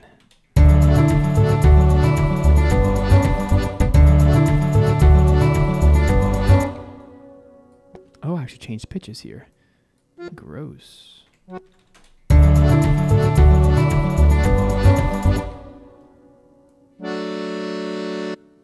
Also reminds me of Mario Paint.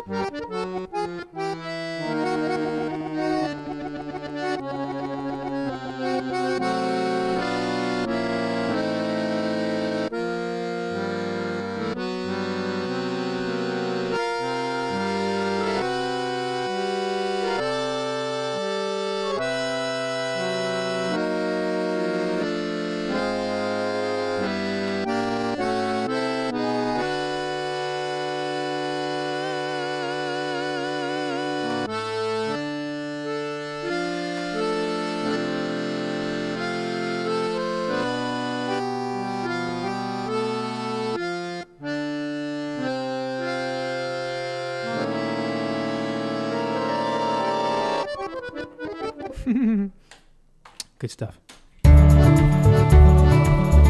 The accordion is from UVI. It's the UVI Workstation World Suite Eastern accordion. It's pretty good.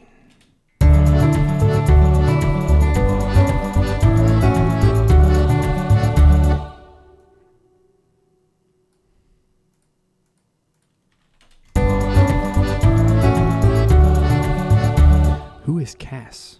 Demo. What game is that?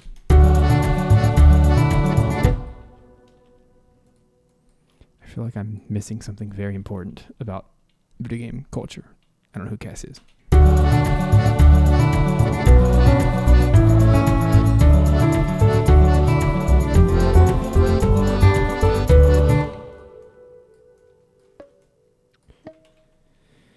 If I've played the game, I would know the character, but clearly I haven't.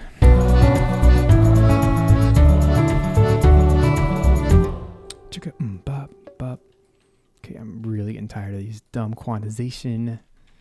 Bleh. Yeah, it's an accordion. Woohoo!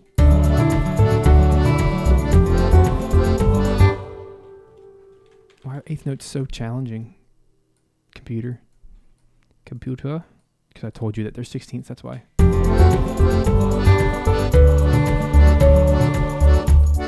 Oh, thank you. Okay, that was exhausting. Cleaning up that nonsense. Okay, so here is the trick of all tricks. Take said MIDI data, take your looper bar and go back a little bit, and then literally notch it probably by a 30-second note. There. You can barely see it, but I move the whole thing over. Where are you? This way. No, this way. I don't know how cameras work. This way. So now it is a 30-second note sooner. Let's see if it helps. So it's actually too much. So let's try a 64th note. Left.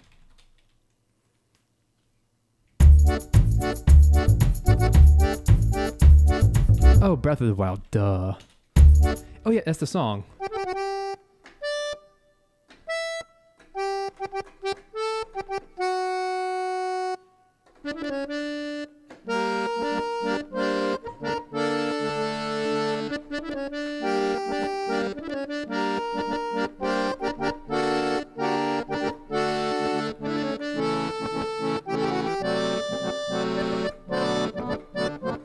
Something like that, right? I hate Breath of the Wild, guys. I hate it. Super unpopular opinion, but I've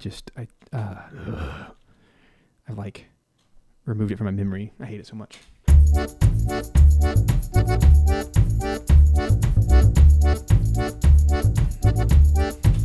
What source were you talking about, Demo? Is there really a delay?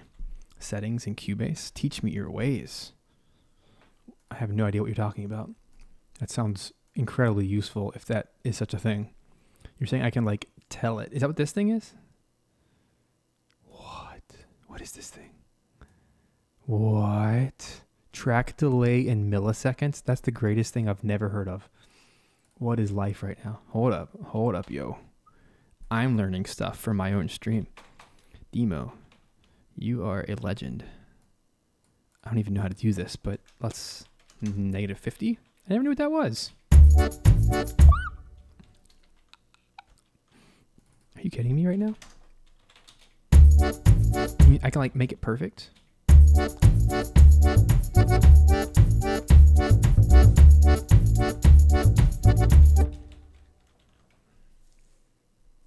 You deserve a virtual hug. But since I can't do that due to quarantine, what song can I play for you? Because you just radically altered my entire world. You know how many times I've had to like MIDI slide crap? Oh my gosh. Demo, what can I play for you?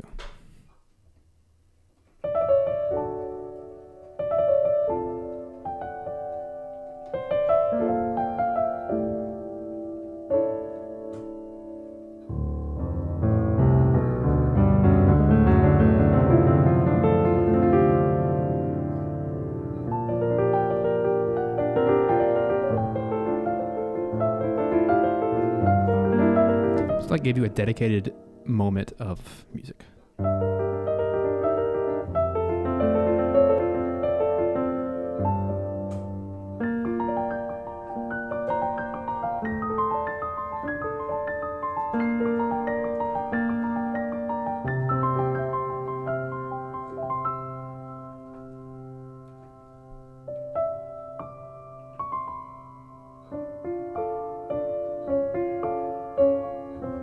is Outset Island. That's Wind Waker, right?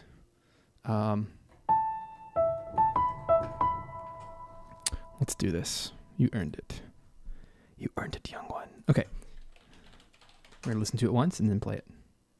I think that's what it is.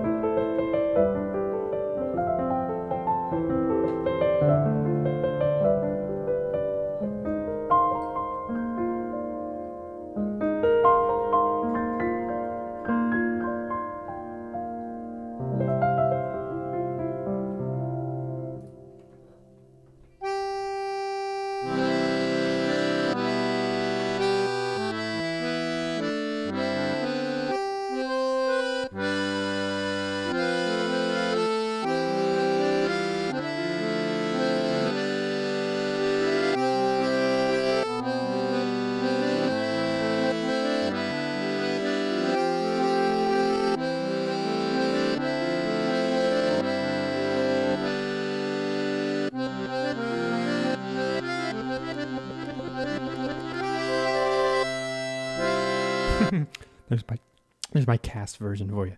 Oh my gosh, thank you. You just saved the day, my friend.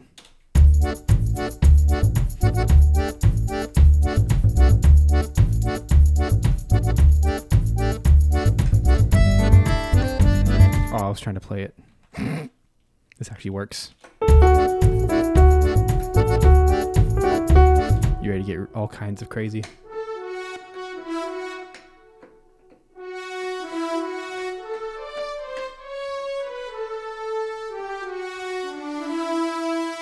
Let's do it. Let's go all the way.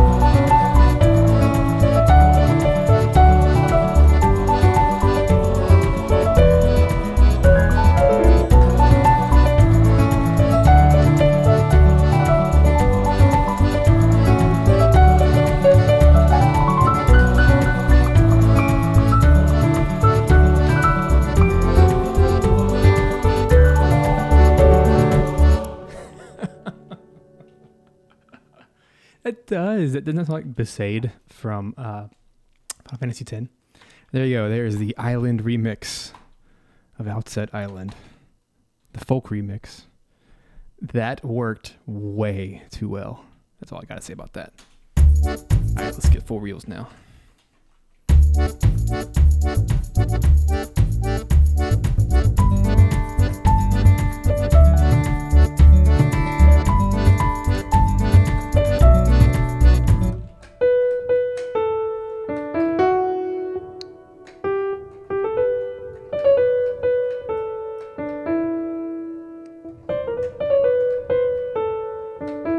So let's make this piratey by doing more of like a minor sixth. Kind of has like this swashbuckling. Let me tell you a tale. Yabba-dum bum bum bum bum bum.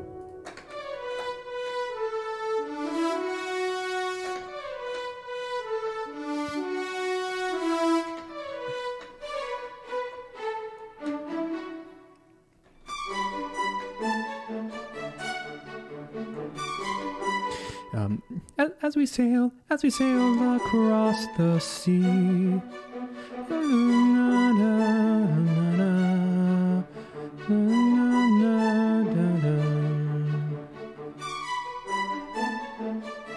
That works.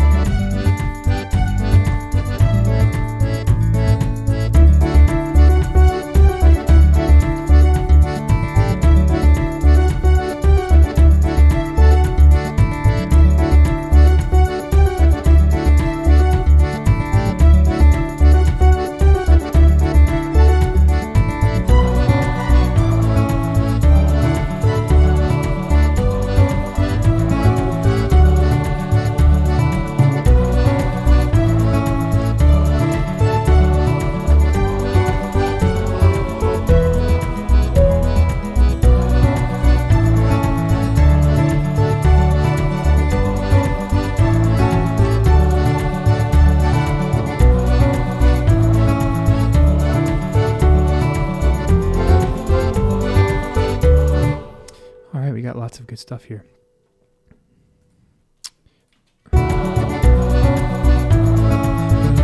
Bum, bum.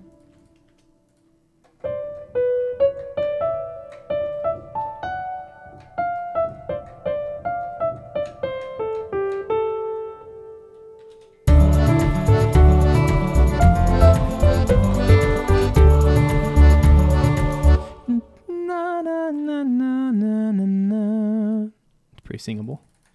Na, na, na, na, na, na, na.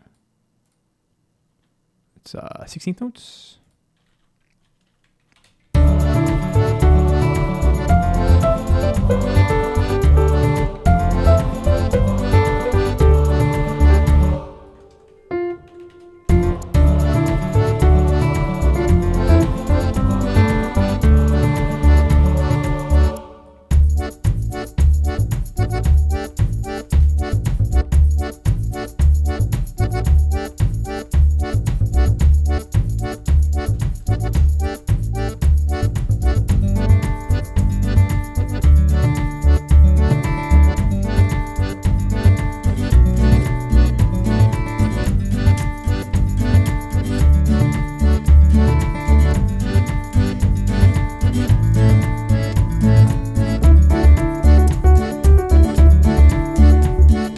Hear that smacking of the strings with the pick. That sounds cool.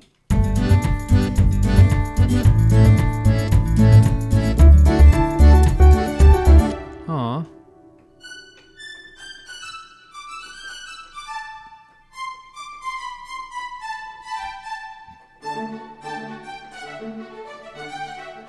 It is the same key.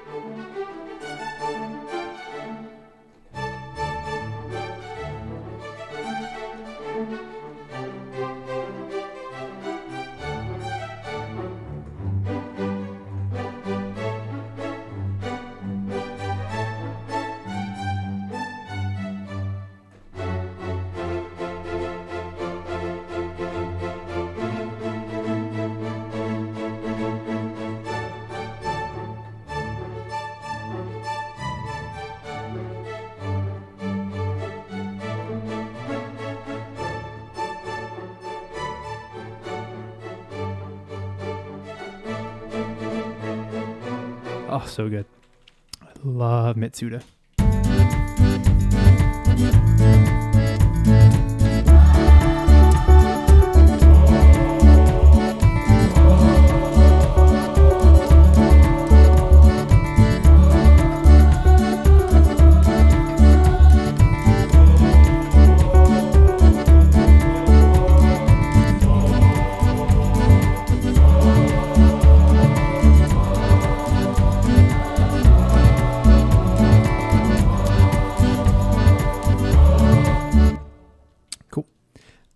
I liked the string verse line.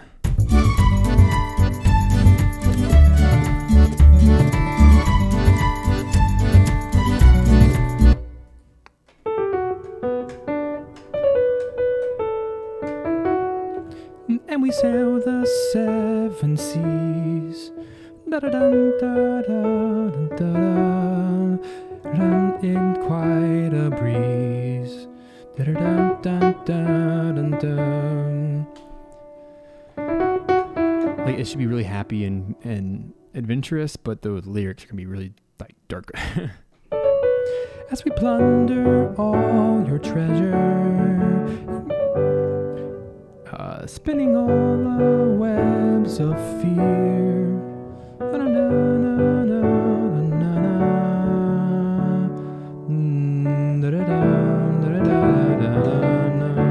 Pocahontas.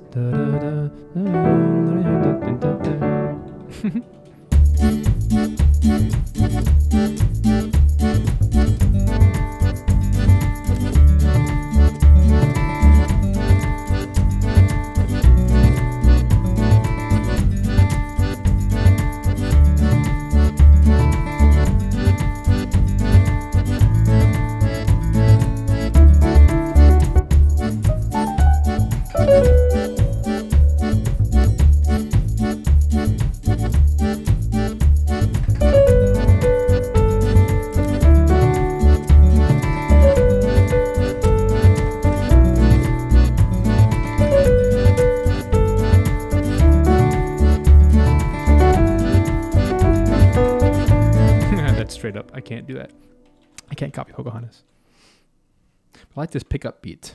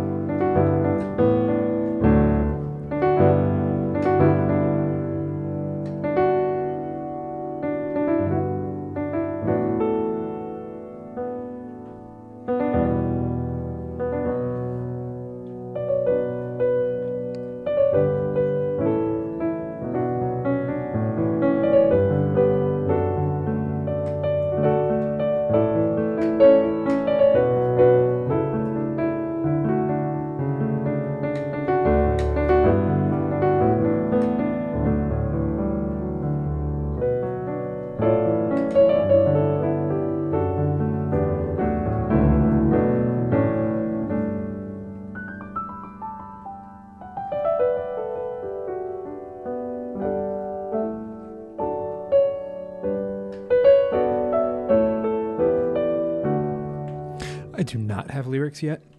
This is phase 1 where I write the melody and then the lyricist puts lyrics to it. But I'm just kind of verbalizing what I feel like would be. As we sail the 7 seas, like that's a good line, or something similar. And what I'll typically do is maybe after we're done or something, I will typically record like one lyric, or anytime I have like an idea that really attaches itself to a lyric, then the lyricist can take it and tweak it to make it more poetic. But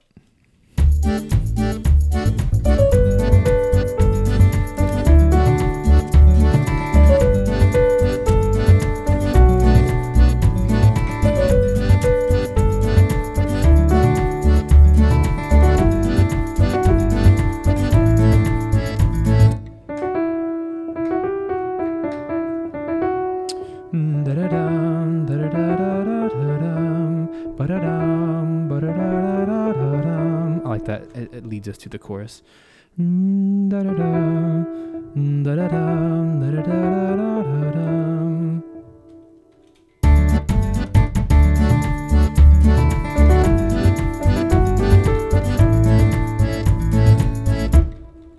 Maybe.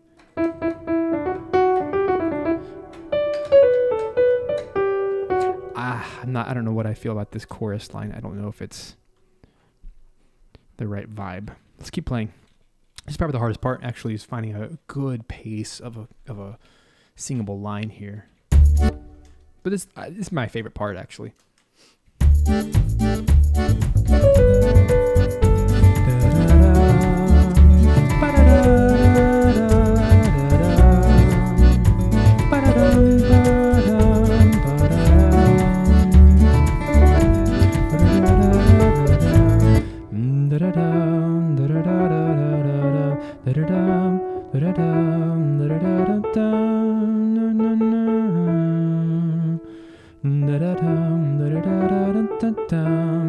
This feels better.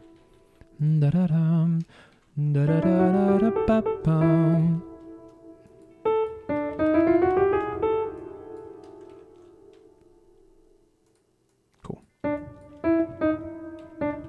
Okay, that feels better to me.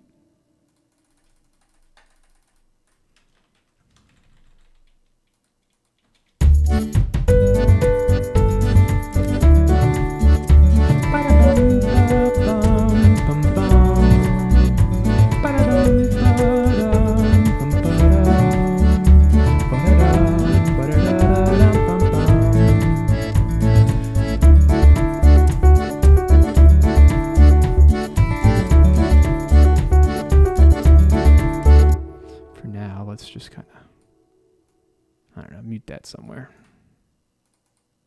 so we can go back to it if we want to, but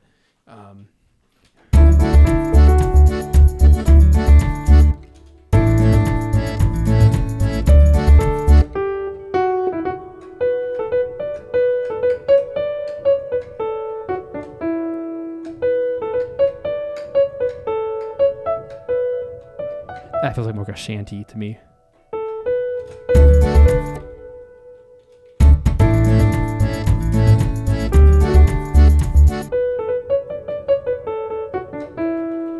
Interesting.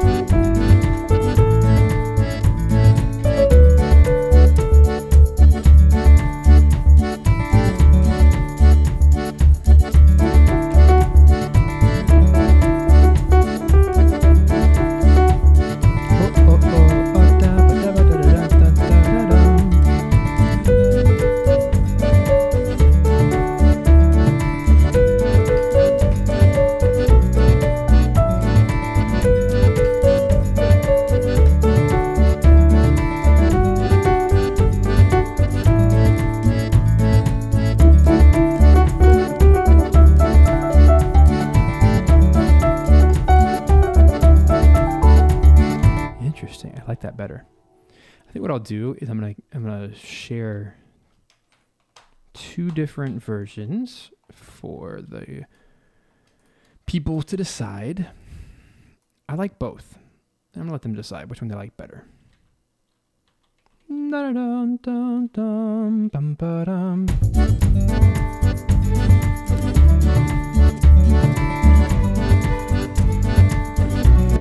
wrong with it.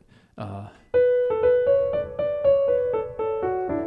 a little bit, I don't know, bouncier.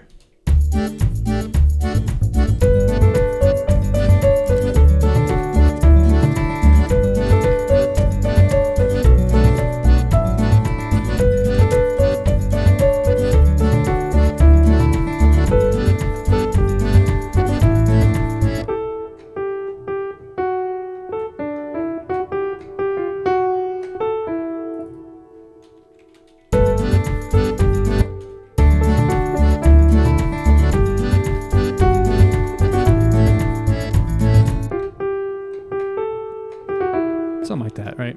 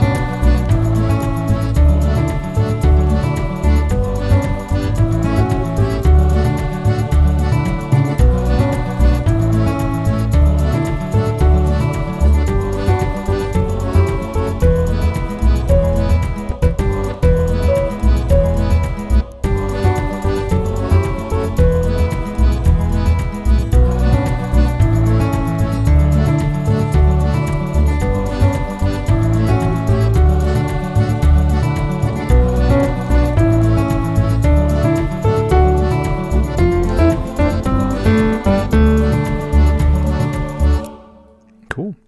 I think we have a song here.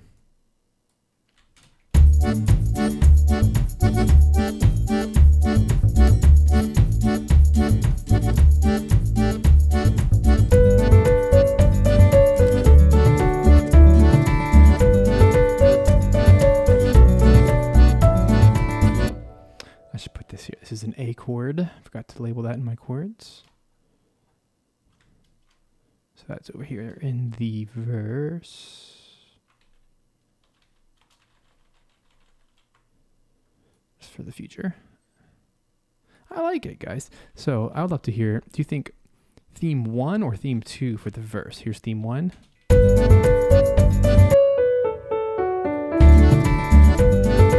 That one like more of a shanty, which is why I chose that one. Or do you like this one better? Option 2.